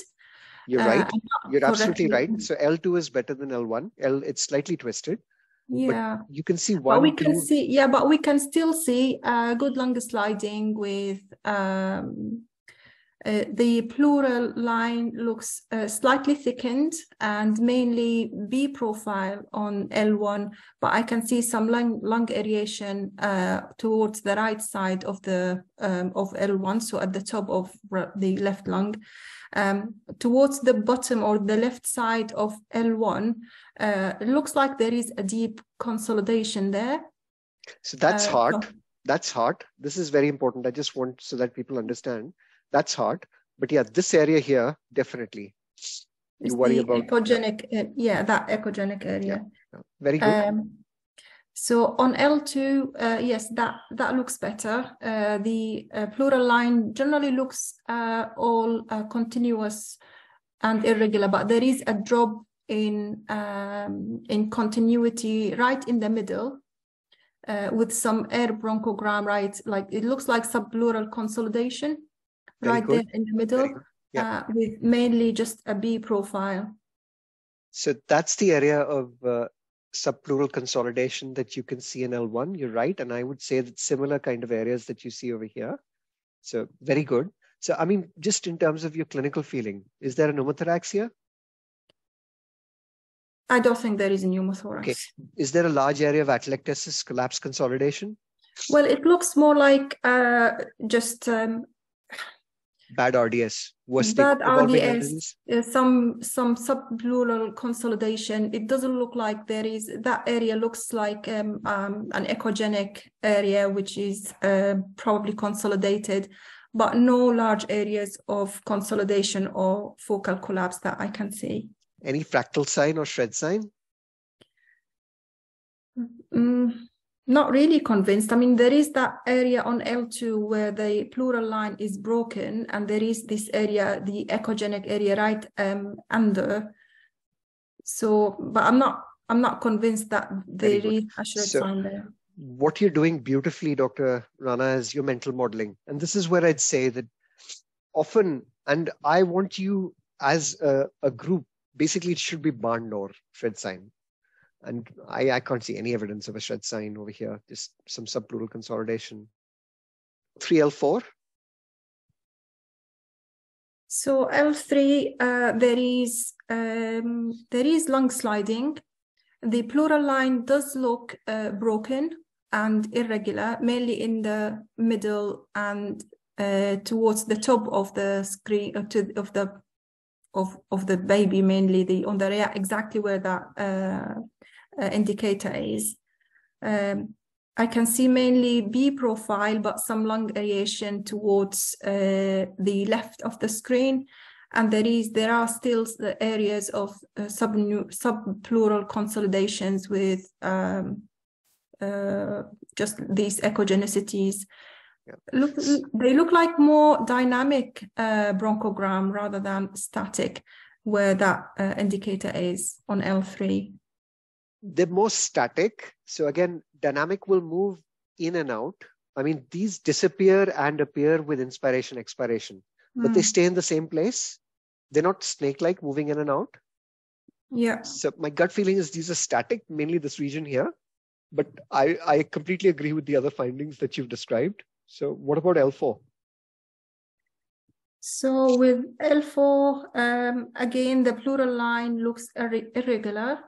There is, but it's sliding, mainly towards the right side, where there is mainly, there is some lung aeration there with some A lines, but towards the left side of the screen, there is mainly a B profile with subpleural consolidations.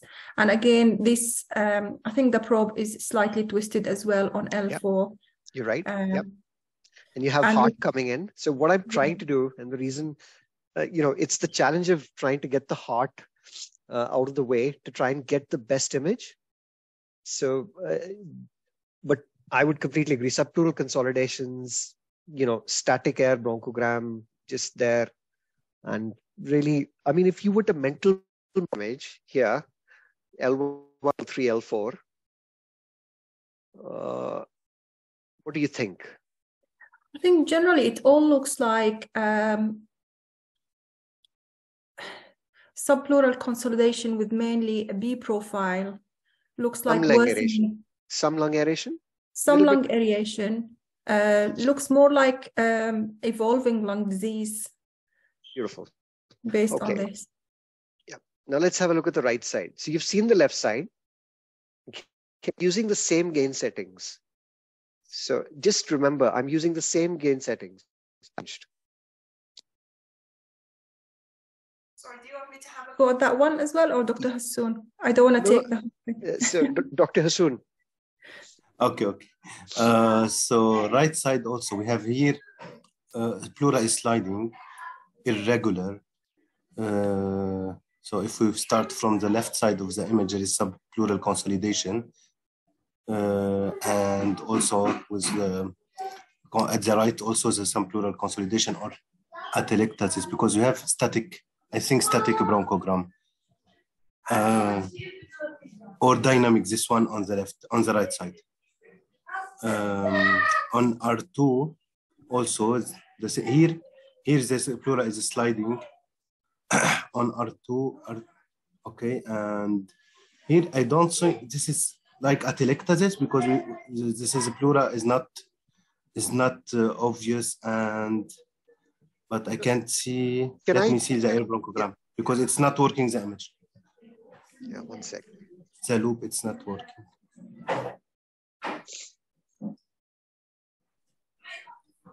So, like static also, there is static air bronchogram.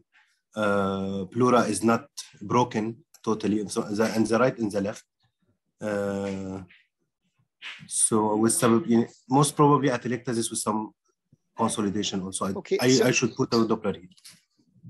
Okay, guys, there's a lot of confusion still with static and dynamic air bronchograms. And my gut feeling is I'll probably go through the consolidation and the atelectasis kind of section again. The reason I say that is, so what I'd say is the dynamic air bronchograms, if you see my fingers, can you see me, everybody? Yes. Yes. So they move in and out like this. Static air bronchograms will stay in the same place and they may appear and disappear. Or they may stay there because actually what has happened is air is trapped and can't go back out. Now, theoretically, if you have a dynamic air bronchogram, that's consolidation for you, 100%, because air moving in and out means it's unlikely that you have atelectasis or collapse. But really, for a complete atelectasis from the lung margin, you should not see any pleura at all. Now, look at this kind of L3, L4 image. You can see pleura here. It's broken. It's irregular. Can you see an L3? Yes. L4 as well. Pleura is broken. It's irregular. When we go to L1, you can see pleura over here. Can you see that? Yes. And then really, can you see the thin pleura there? It's very thin. And you've got this irregular margin over here. So can you see, when I press R2, can you see this image here? That's pleura. Okay. And that's lung that's basically destroyed below it. That is, I agree, static bronchogram that you see. A little bit irritating today. It's not working. But can you see how irregular the margins are? So what do we call that? What is that? Sign. Fractal sign. That's fractal sign. That's fractal sign. If you have that kind of an appearance in a baby who previously had RDS, what would we be thinking? So if you look at the left side, do you have any evidence of shred sign or a fractal sign? No. And on the right side, you've got some evidence. So let's look at the other regions. Okay. Okay. On R3 also we have static bronchogram and there were no pleura here, no? At the R3. So again, you've got here I would worry that you have subpleural consolidations with atelectasis because you don't have pleura. Can you see? No pleura. Yes, no pleura. Now, do you realize the difference between the two? Yeah. So there's pleura there with basically regular margins below that. So that's a shred and a fractal sign. Again, pleura visible here, probably disappearing. But can you see any pleura here? No. Okay. So this is subpleural consolidation with atelectasis.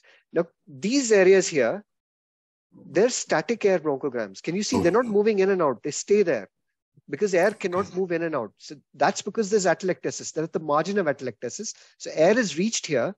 You've got lung that's fallen away. What about here?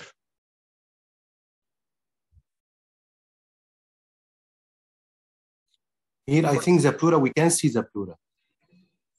So can't see it over here, but definitely over here.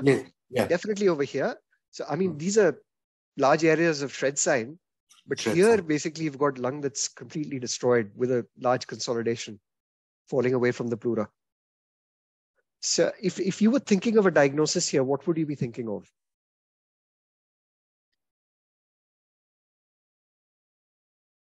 It could be pneumonia, this one. Absolutely.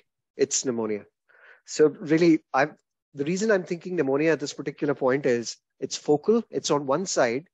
I've got shred sign. Clearly, from my perspective, this is probably the reason for deterioration.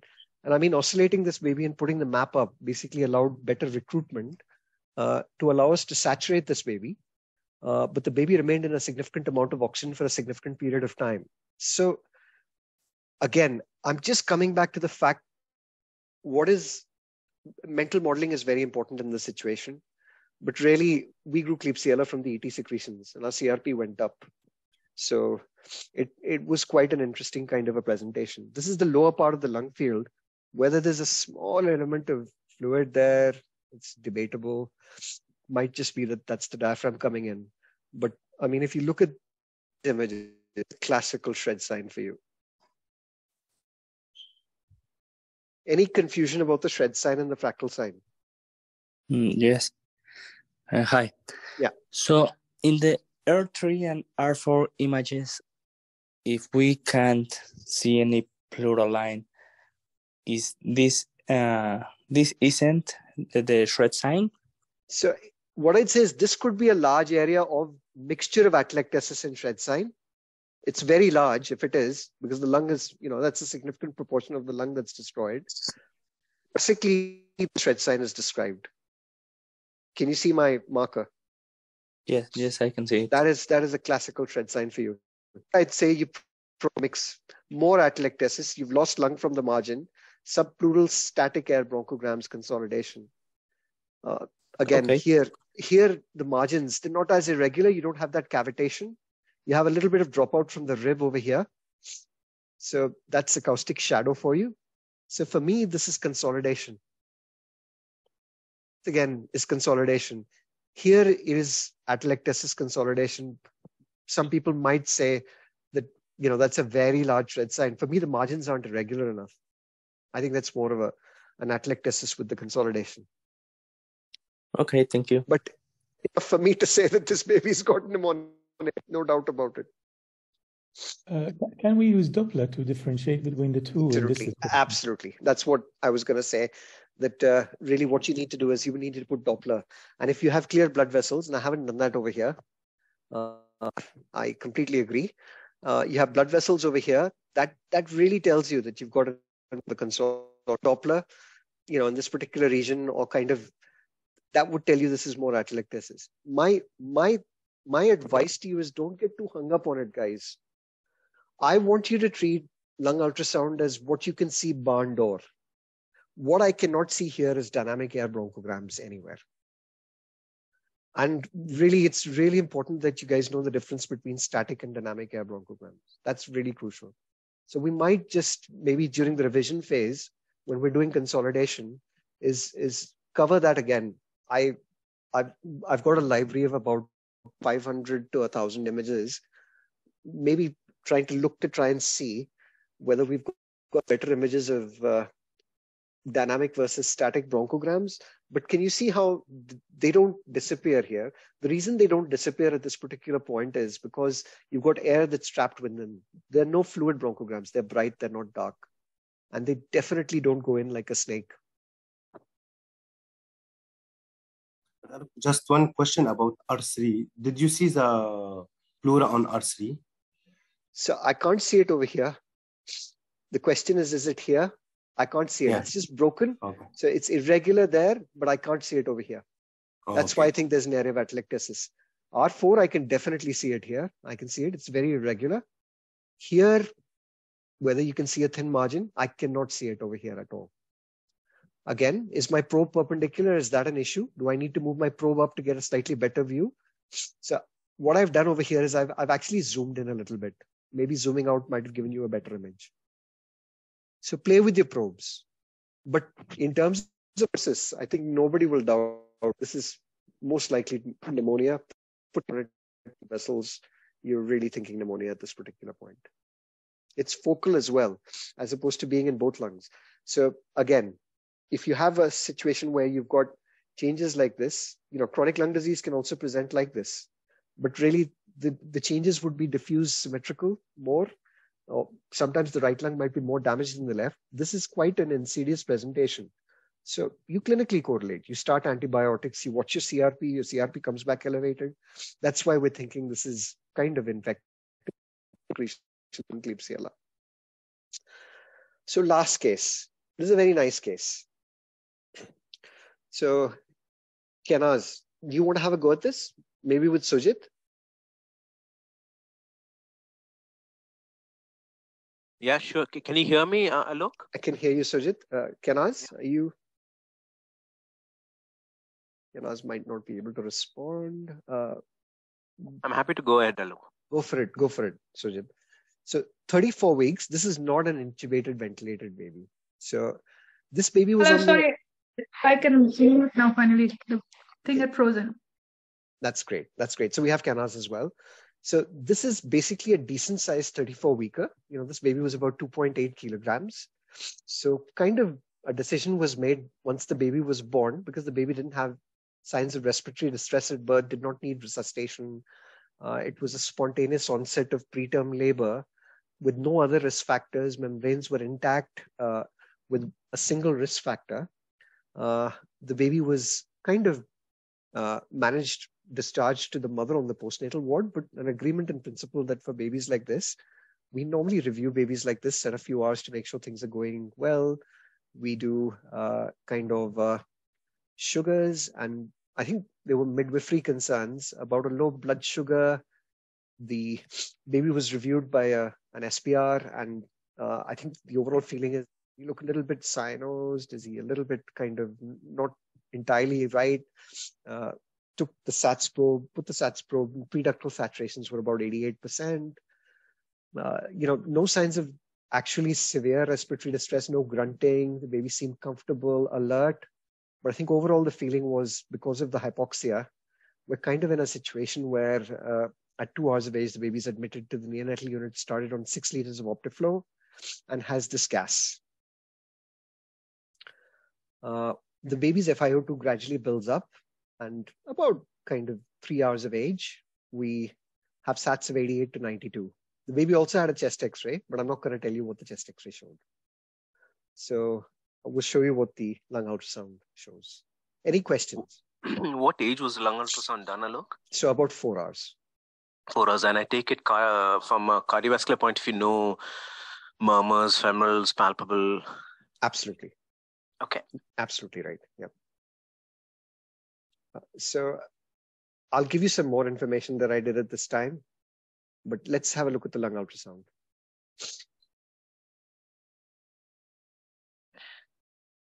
So R1, R2, yeah. Yeah, so R1, so I can see multiple ribs, multiple rib spaces. The pleura, the pleural line appears thin. It's regular. Yeah. I can see comet tails. Right to the left of the screen is this tissue-like thing, which I think is probably the thymus. You're absolutely right. Yes, absolutely right. Yeah. So I can see clear A lines. There is pleural sliding, and there are few comet tails that I can see. Oh. And this is on the right side. I can see what looks like a pulsating tissue. I think is that the heart? The right side. So here, liver. No, I'm still on the left screen, Alok. Yeah. Sorry. Just below the thymus. Yeah, you're right. That's heart. That's heart. Yeah. Heart pulse coming through. Yep, you're absolutely right. Yeah. And then on the right screen, so this is R2. Yeah. So I'm seeing again. I'm seeing, so right on the left-hand side, I'm again seeing a tissue-like thing, which with no pleural line. I suspect that's probably the thymus, with thin, clear pleural lines. With some comet tails. There is clearly pleural sliding, good A lines, well-aerated lung fields. And towards the right-hand side, I'm seeing tissue-like, which I suspect, given that this is R2, it is the liver. Yeah. So what's the difference between the image on the right and the image on the left? So I would, on the right-hand side, I wouldn't have expected to see this thymus-like shadow. That is the thymus. And then there is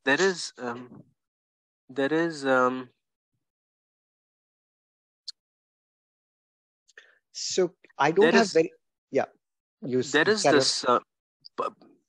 the shadow underneath that I'm seeing, so below at around about 2 to 3 centimeters. That's heart. That's heart. So that's the heart. There's nothing to worry about with that. So this is image optimization. So what I'm doing is I basically lose my deeper tissue at 3 centimeters. And the reason for that is I'm using a frequency of about 11 here with the linear probe. So what I've done is I've moved down, I've basically dropped my frequency, and I'm using sharp modes to image optimize. And really what I'm getting is a decent A-line profile with some comet tails, but A-lines that are visible all the way through. And this is virtually the whole of, R1 and R2. So in terms of kind of, if you really want to improve, like if you've got your depth sorted and you want to improve your image for the depth, especially in the GE, you can drop your frequency a little bit to kind of image optimize, which gives you the profile right through to the distal tissue, which kind of is a little bit better defined. So you can see A-lines all the way through to the deeper part of the image, which you can't see in this profile. I've also just zoomed out a little bit. So I'm just image optimizing here. Okay. Yeah. What do you think about, do you think normal, abnormal? Any? No, so to me, this looks like normal, Sure. normal well-aerated lungs. Lovely. So again, this is just another example of the right side. So in the previous image, if I take you back at this particular point, I just wanted to show you the difference between use of sharp mode. So I basically at this particular point, using a very high sharp mode, which is making my image look blurred on the right side. Actually, you can alter CDI and this image is basically, in terms of quality for the superficial areas, this image is the best. But if I want to look at the deeper A-lines, I can drop my frequency a bit and I can see A-lines all the way through with comet tails at the top. So sometimes just playing around a little bit at this particular point is really helpful in you being able to make a diagnosis. But let's carry on. So this is the left side. So on the left side, so again, multiple rib spaces, there is good, nice thin pleural line seen, which is sliding with a few comet tails, A-lines seen throughout. I can see B lines towards the right of the screen with a double lung point. Very good. Beautiful. Absolutely beautiful. And again, what I've done is I've just dropped my frequency a bit to get a little bit more depth. And it just means that I can see a slightly better lung point. So over here, but A-lines visible all the way through. Comet tails, really good sliding. That's visible all the way through with the comet tails. You can see it really nicely. So any worries about that for a 4-hour-old baby? You happy? Yes, I'm very happy. Yeah. Okay. So let's just say that R1, R3, R4 and L3, L4 had exactly the same appearances. And this is just, again, I've dropped the frequency to 8 over here because I want to get depth all the way through on the left side.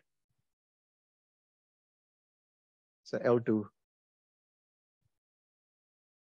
Happy with this? Yes. Yeah. So I'm happy there is pleural sliding and it looks like a sandy beach sign, seashore sign. Yeah, perfect. Okay. Visible everywhere. So what's your diagnosis? So transient tachypnea is a possibility. Yep. But you're absolutely right. It's just a lot of oxygen to be in and still not saturating. So respiratory distress is another possibility. No respiratory distress at all. There are no signs. This baby is not recessing, not grunting.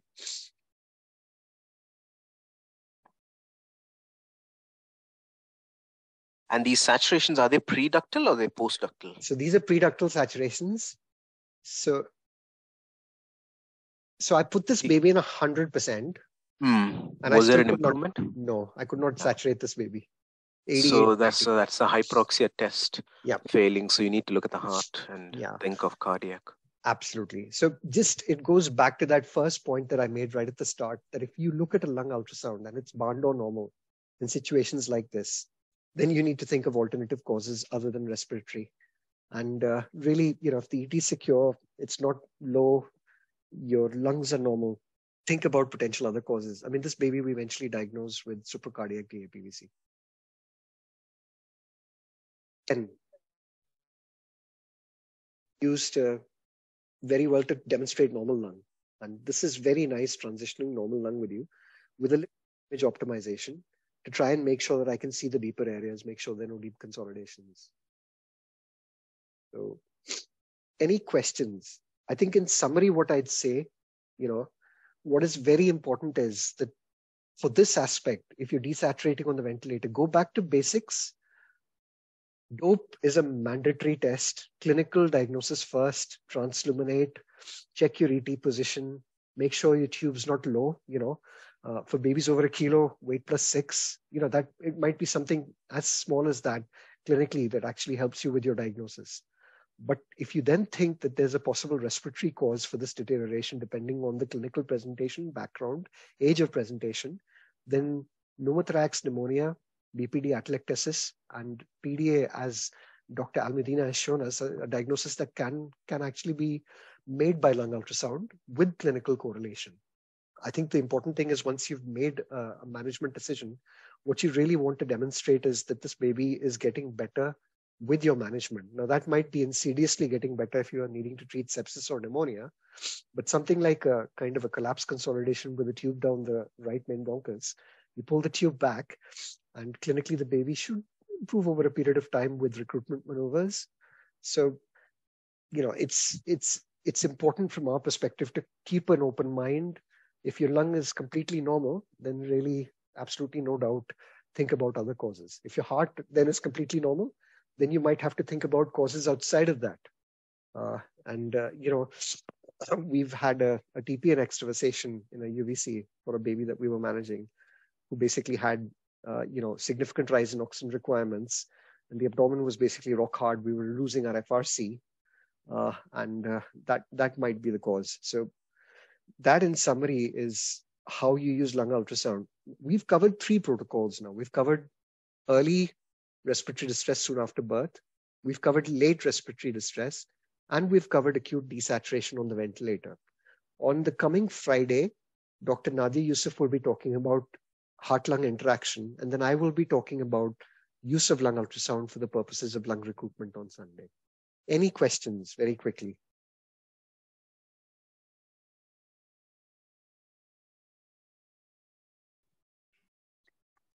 I'm sorry, Awak.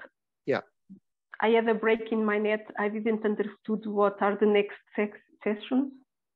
The next sessions are heart-lung interaction by Nadia on Friday. And then I'll be talking about use of lung ultrasound for lung recruitment on the ventilator of CPAP. Yep. On Sunday. Sunday or Saturday?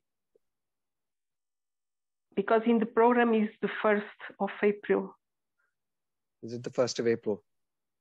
It's Saturday. Okay, it's Saturday then. It's Saturday. Okay. Yeah.